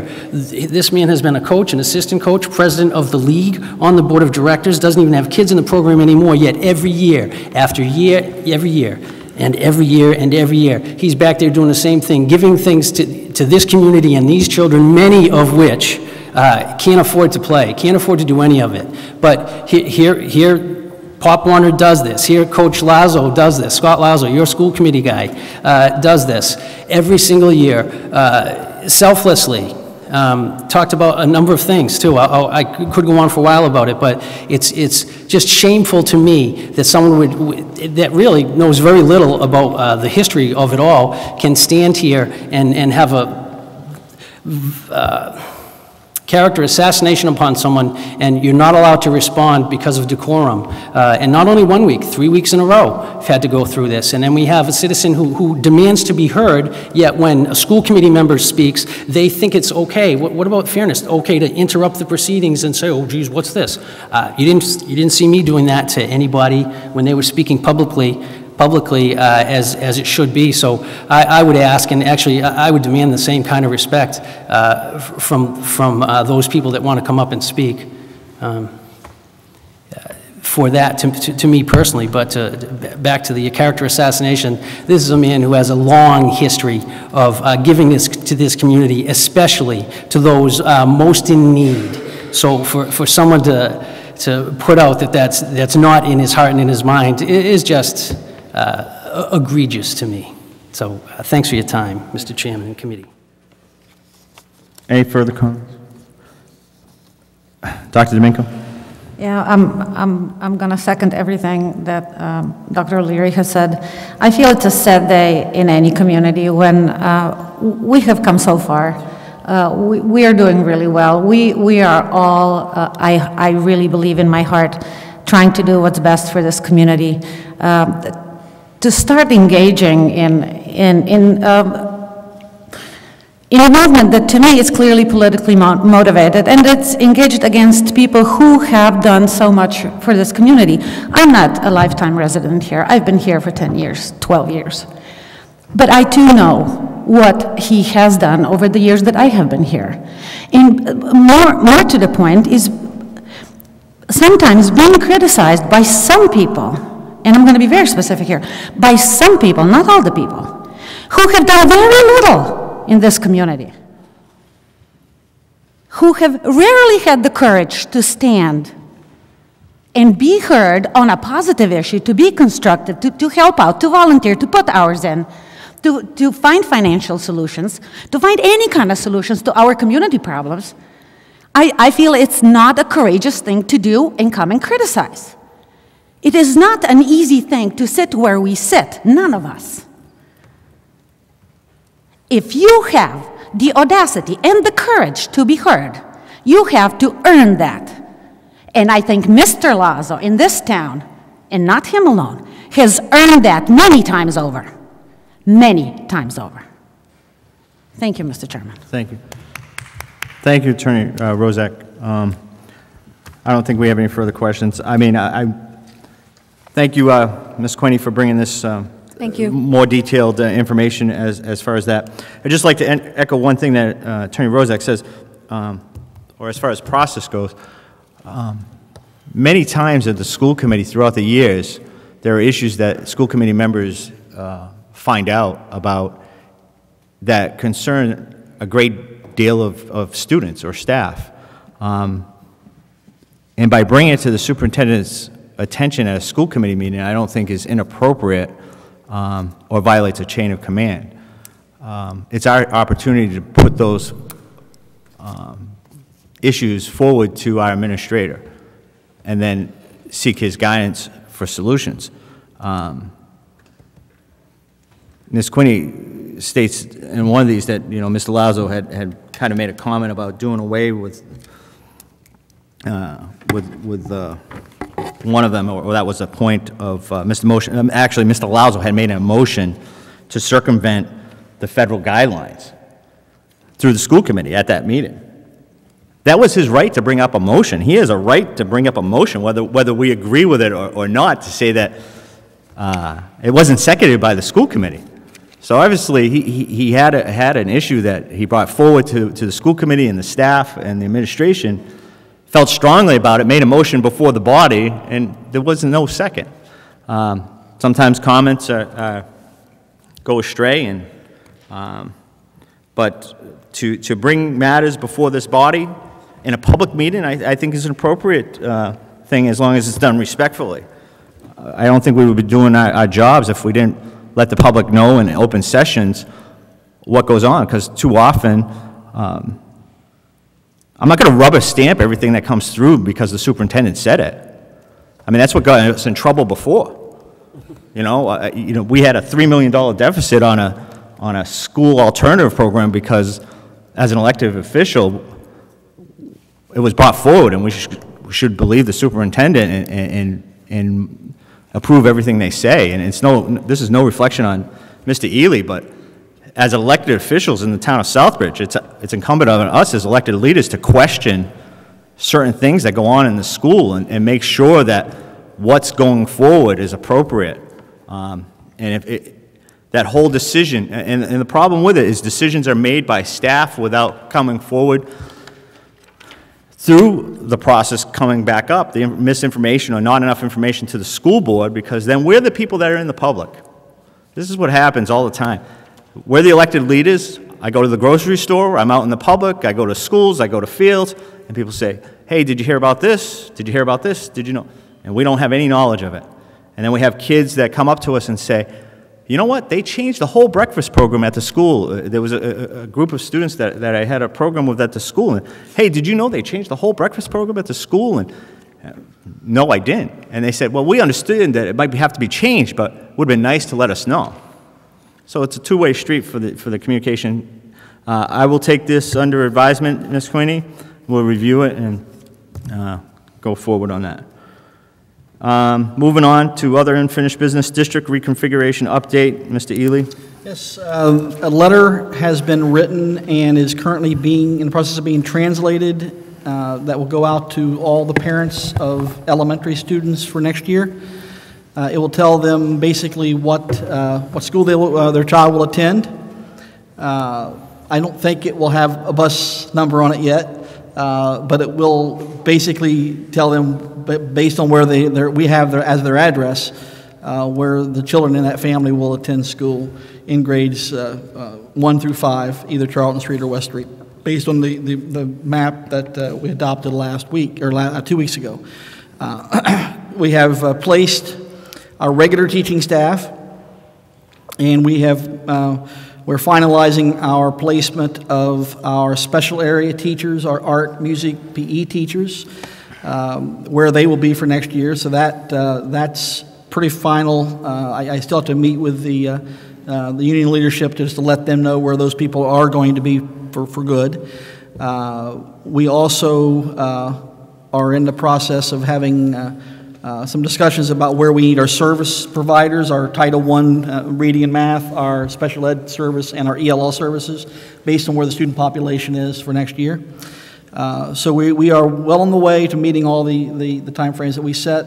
We adopted the bus bid tonight, which has the bus routes. We'll start getting those together with AA Transportation and start putting bus numbers to those routes and pickup points and those sort of things. So I think over the next month or so, you'll see that whole process be finalized, and hopefully by the time school's out, everybody will know, even what time they're going to be picked up and what bus they'll be riding to their school. Any questions on that? Seeing none. The ad hoc committee for the update with the maintenance department, Mr. Lazo, did you have anything in regards to? I have no report at this time, but we have been meeting with the town manager, and I think we sat down with the superintendent. We have some issues on the forefront, some opportunities. I think we're going to have to review the chain of command to make sure that we do the right process. But I think the superintendent, myself, and the committee will be fine. I will have a report at the next meeting. Thank you, Mr. Lazo. Any update on accelerated improvement plan, Mr. Ely? I have my monthly meeting tomorrow. It's called a highlight meeting that we have monthly with our monitor. We're fully implemented with our new plan. We still have not gotten the written final approval on the plan. We had the verbal approval last time when Dr. Mitchell was here, but we still have not seen anything in writing to that effect yet. So I'm not holding my breath. Thank you. Any other unfinished business? Mr. Lazo? Mr. Chairman, through the chair to the superintendent, I've been getting some real concerns on the tours about the nurses' situation. I know we walked through the building and identified the offices and stuff. People are under the impression that it's going to be one nurse for both. I know the discussion was a nurse and a nurse's aide. Is there any way that we are going to have some sort of, is this Can you elaborate just a little bit on where we're going with this? I know I've heard different things. I don't know if there's a meeting in the future or something that you can explain now on that. I mean, right now, we in our budget proposal to the school committee, we have a full-time nurse and a full-time nurse's, a CNA, a certified nurse's assistant, to be with that nurse all day. So we have 2 full-time positions in that area. We still, even from that budget, we have to cut $733,000 based on what the town council has given us for an allowable increase over the current year budget. So even with that nurse and nurse's aide in the budget, we still have $733,000 to cut. I don't know where we're going to add. I don't think the conversation is going to be about adding over the next few weeks with the school committee when we have the budget meetings, and I'm guessing that we're going to have a budget meeting pretty soon.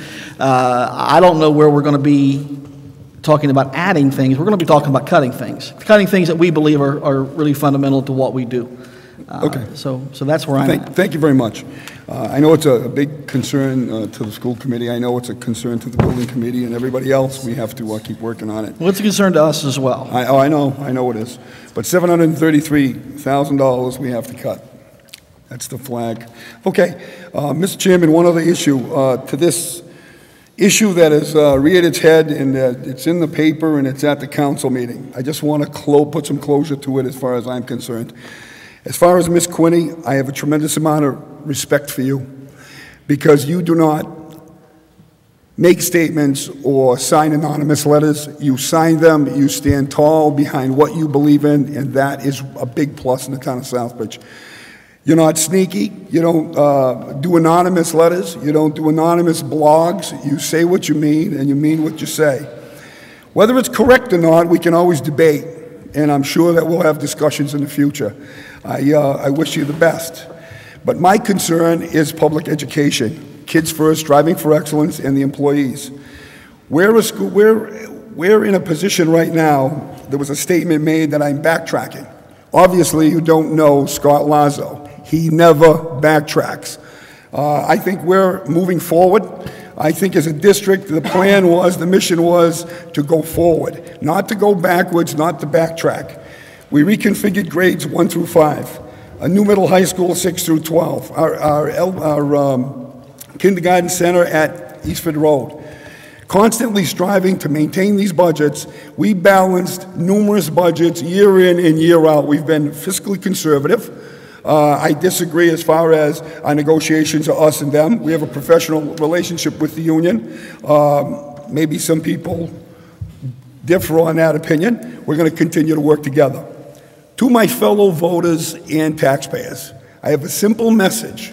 I've spent 28 years in government and as a volunteer in this town of Southbridge.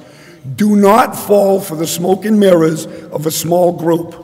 Make sure you do your homework and we get moving forward. Forget this small bickering over who said what and hold up a Southbridge News article, which I would never do at a school committee meeting. I don't think that's a proper document.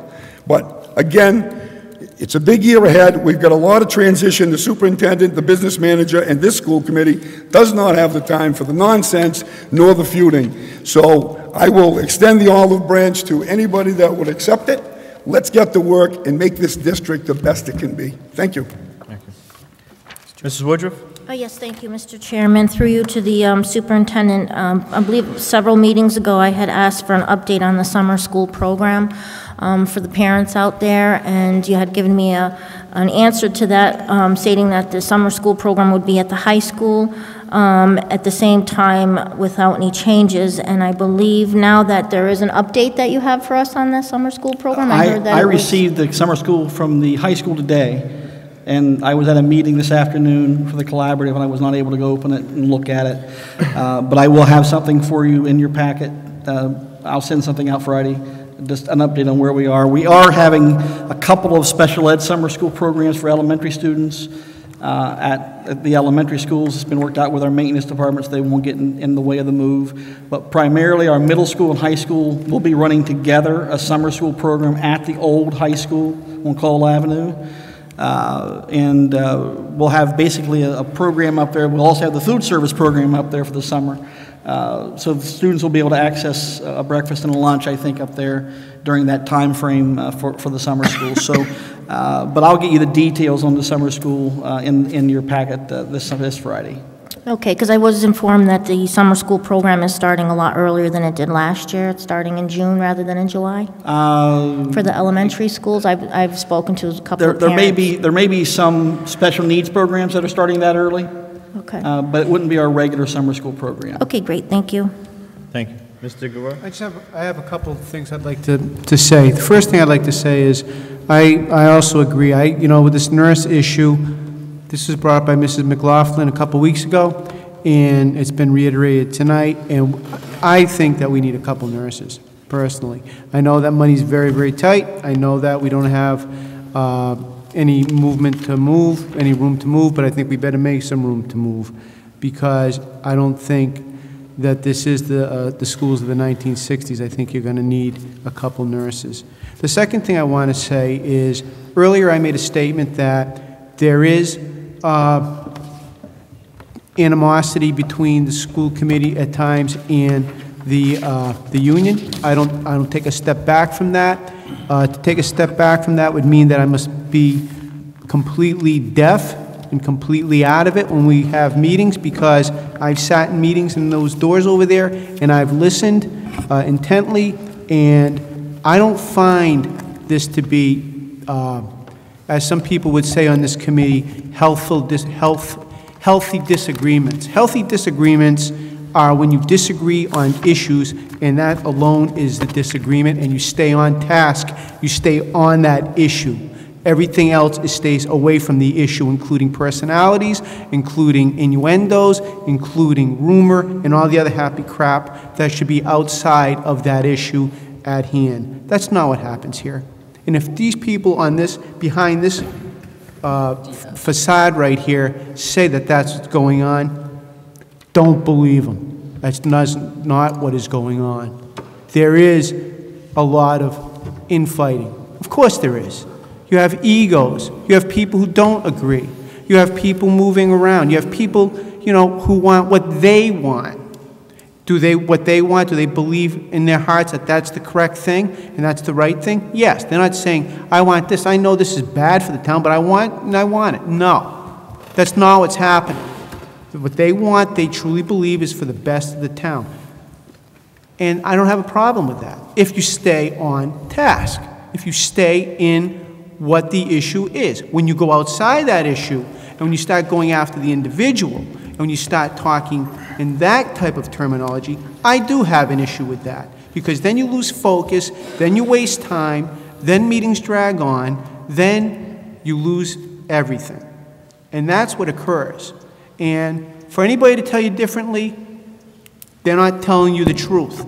I've sat up here too long. I listened to over and over again of how there was these huge deficits and things, and how this, we magically just pulled together, and, what a team, and that wasn't quite the way it worked out, folks. We made some good decisions, and we made some crummy decisions. But in the end, it happened to work out okay. We put some good people in some good positions over the years. We got a couple good people, key people, that put us, on the right track. And that's why we have arrived where we are today. It's not because we're a bunch of geniuses sitting up here. Believe you me, that's not what occurred here. We just made a lot of decent positions and listened to some people. And that was probably the biggest thing. Probably the best thing that this committee ever has done is listen. Because when we're quiet and we listen, we tend to get things done. Thank you.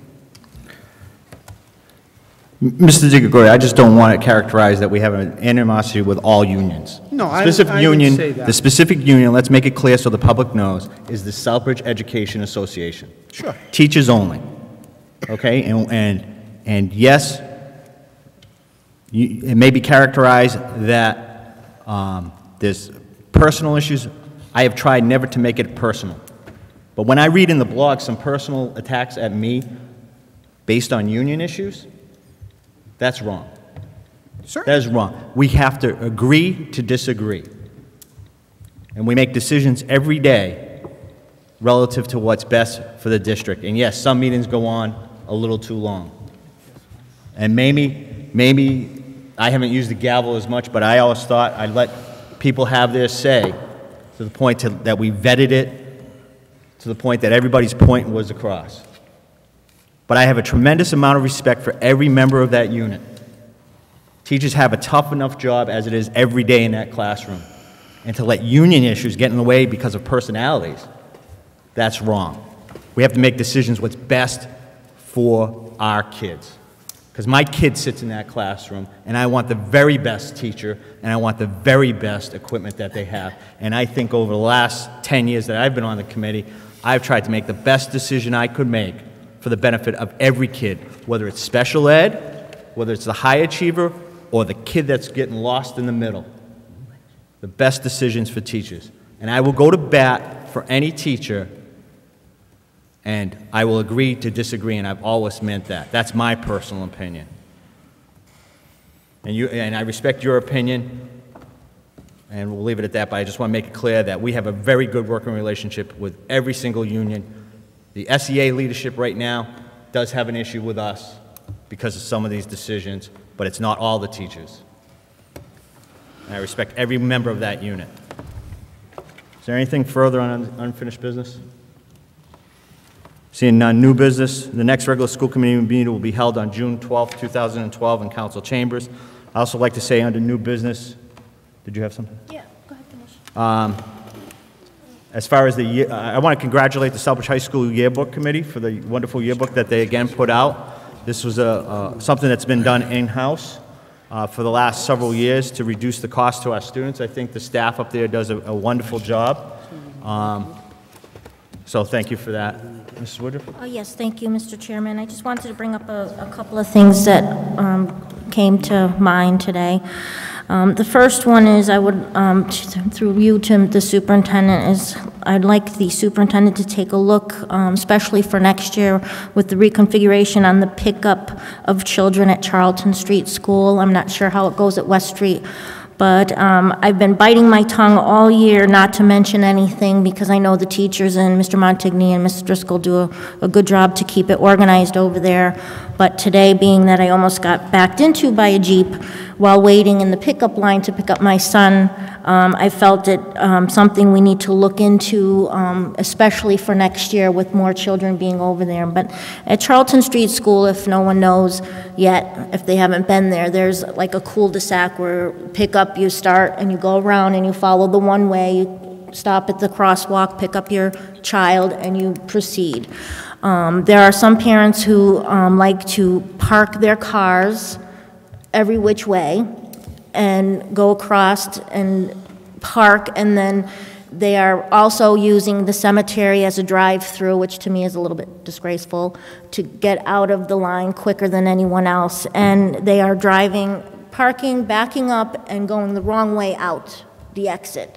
And today is not the first time I almost got hit, but I'm just kind of fed up with that routine, and I think next year it's going to be a bigger problem with more kids there and stuff. So I'm hoping that maybe just bringing this up tonight, I don't want to get anyone in trouble, but I think we need to organize those pickups a little bit better. So if we could perhaps work on that, or perhaps, I don't know, at least blocking off the cemetery entrance, because to have them driving in and out of the cemetery to pick up children, to me, is not appropriate. I think we certainly will look at it with the bus company, and but you're still going to have. We don't have the authority to really direct traffic on the street, so we're going to have a tough time. We'll have to get the police department involved, and if they want to block a street off or something like that.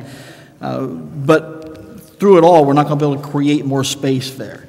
That space is limited, as we know, by the virtue of the way it's laid out. And I, too, have been over there at the end of the day. And it can be mass chaos, as it is around a lot of our buildings that time of day. So we'll definitely look at it with our bus company and make sure. But ultimately, parents are going to have to be respectful of each other and travel in a traffic pattern that we establish. Correct. Thank you. And my other subject for this evening is the SPED department. We haven't had any updates all year. from the SPED department, especially because we started the new programs or the new setup for the SPED, as we had the A, B, C groups, everything included, no resource rooms, that kind of thing. And I would love it if before the end of the year that we could get a little update from the teachers, maybe a couple parents, and of course Mr. Myers, to see how all that went this year with the new configuration that we did with them this year. Yeah, we actually have some teachers coming to talk to you at the next meeting, but it's more about math and ALA, but I'll have some things set up for you. I know Mr. Meyer was ready to do a presentation, and we had to cancel him because of some other things that came up a month and a half ago or so. So he's ready to give a presentation. Great, thank you. Any further in the new business? I just want to congratulate all the seniors that will be graduating on June 3rd, as we will not have a meeting before then. It's going to be great. They're going to be the last class to graduate from the existing high school. And it's really a bridge to our new future. I wish them all the best of luck and look forward to seeing them on graduation day. School committee reports, curriculum subcommittee. Nothing to report. However, there is a curriculum subcommittee on June 4th at 6 o'clock in Hyman. Thank you. Thank you. Policy, Mrs. Woodruff. No reports and no meetings at this time. Budget, facilities, and transportation. Mr. Chairman, I think the plan was to schedule the meeting of the committee as a whole to Right. discuss the budget reductions. Correct. I was going to bring that under unfinished business. I lost track. Mr. Ely, at what point will you have the recommendations between you and the business manager and the administrators to present to the school committee for vetting so that we can make the appropriate adjustments to the account, as we did vote a bottom line budget, but the only way that the budget can be changed is through school committee vote? At what point will you be available to make that presentation to the school committee? Tomorrow? Late tomorrow. Late tomorrow? So you're going to be sending We're ready. You're going to be sending a recommendation to us? We'll send you a recommendation on Friday, and then if you want to set a meeting up after that, we're ready. We'll set a meeting for next week. What's today? As a consensus What's that? from the committee. Friday. Why don't we set it for this Friday? 29th is Tuesday. I'm going to be here on the 29th, the 30th, 31st. First. 30th is a special building committee meeting, but that'll be quick. You want to do it after that? 30th at 7 p.m. May 30th at 7 p.m. I'll have it posted. Does that work for you, Dr. Domenico? 30th, I believe that's Tuesday. We'll talk No, about this is a special school committee meeting of the whole. I'm reluctant to do it Friday because it's a long weekend, so many people will be out of town. You want to do it on the 30th at 6? Well, we'll do it at 7 because there's a special building committee meeting, you said? Yeah, At what But time? it's at 5. Are we at 5? Sure. 5. Probably can do it at 6, because I don't think it's going to take us long. You want to do it at We're only 5:30? doing one item on the building committee, special building committee. Can we do it at 5:30? No. 6? No. Some of us have jobs that we take out Real in jobs? Boston that really can't make it here at that time. Real jobs? 6:30 on May 30th. 6:30? 6:30. Okay. I just got to get it posted. Thank you. Collective bargaining, Mr. Lazo. Mr. Digby-Broder? Yeah, Mr. Lazo. No report at this time. I would just like to make a quick comment. I know Dave's really, he's not wrong in what he's saying. The thing is, we have the right to disagree, and we don't have to hate each other. And things aren't always as rosy as they look, I agree. Negotiations is the toughest subcommittee to serve on. You're the guardian of the dollars to make the budget work, and I don't hold any union or any unit in any type of animosity when they come forward asking for benefits and stuff. That's what they're supposed to do. And I do not label the union as one. I really do look at our teachers individually.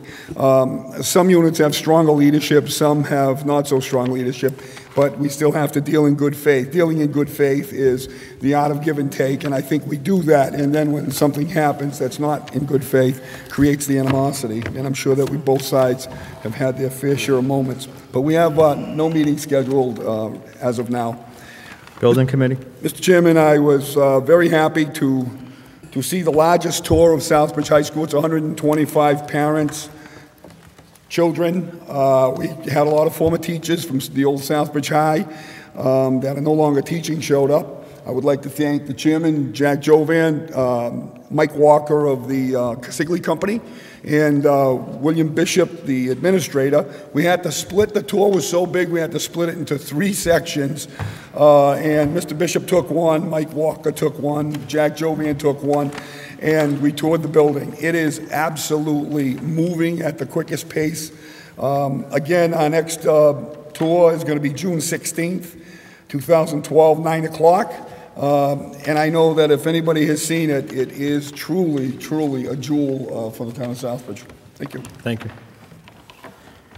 Agenda item 15, vote to go in executive session for 1, discuss strategy with respect to collective bargaining for union, non-union personnel, litigation to the extent that an open meeting may have a detrimental effect on the bargaining or litigation position of the governmental body pursuant to Chapter 30A, Section 21, Part 3. Is a motion? So moved. Second. Roll call. Mr. Lazo? Yes. Dr. O'Leary? Yes. Mrs. Principe? Yes. Mrs. Woodruff? Yes. Mr. DiGregorio? Yes. Dr. Domingo? Yes. Mr. Jovan? Yes. 7 yes. School committee will reconvene in open session for the purposes of adjournment only. Thank you and have a good night.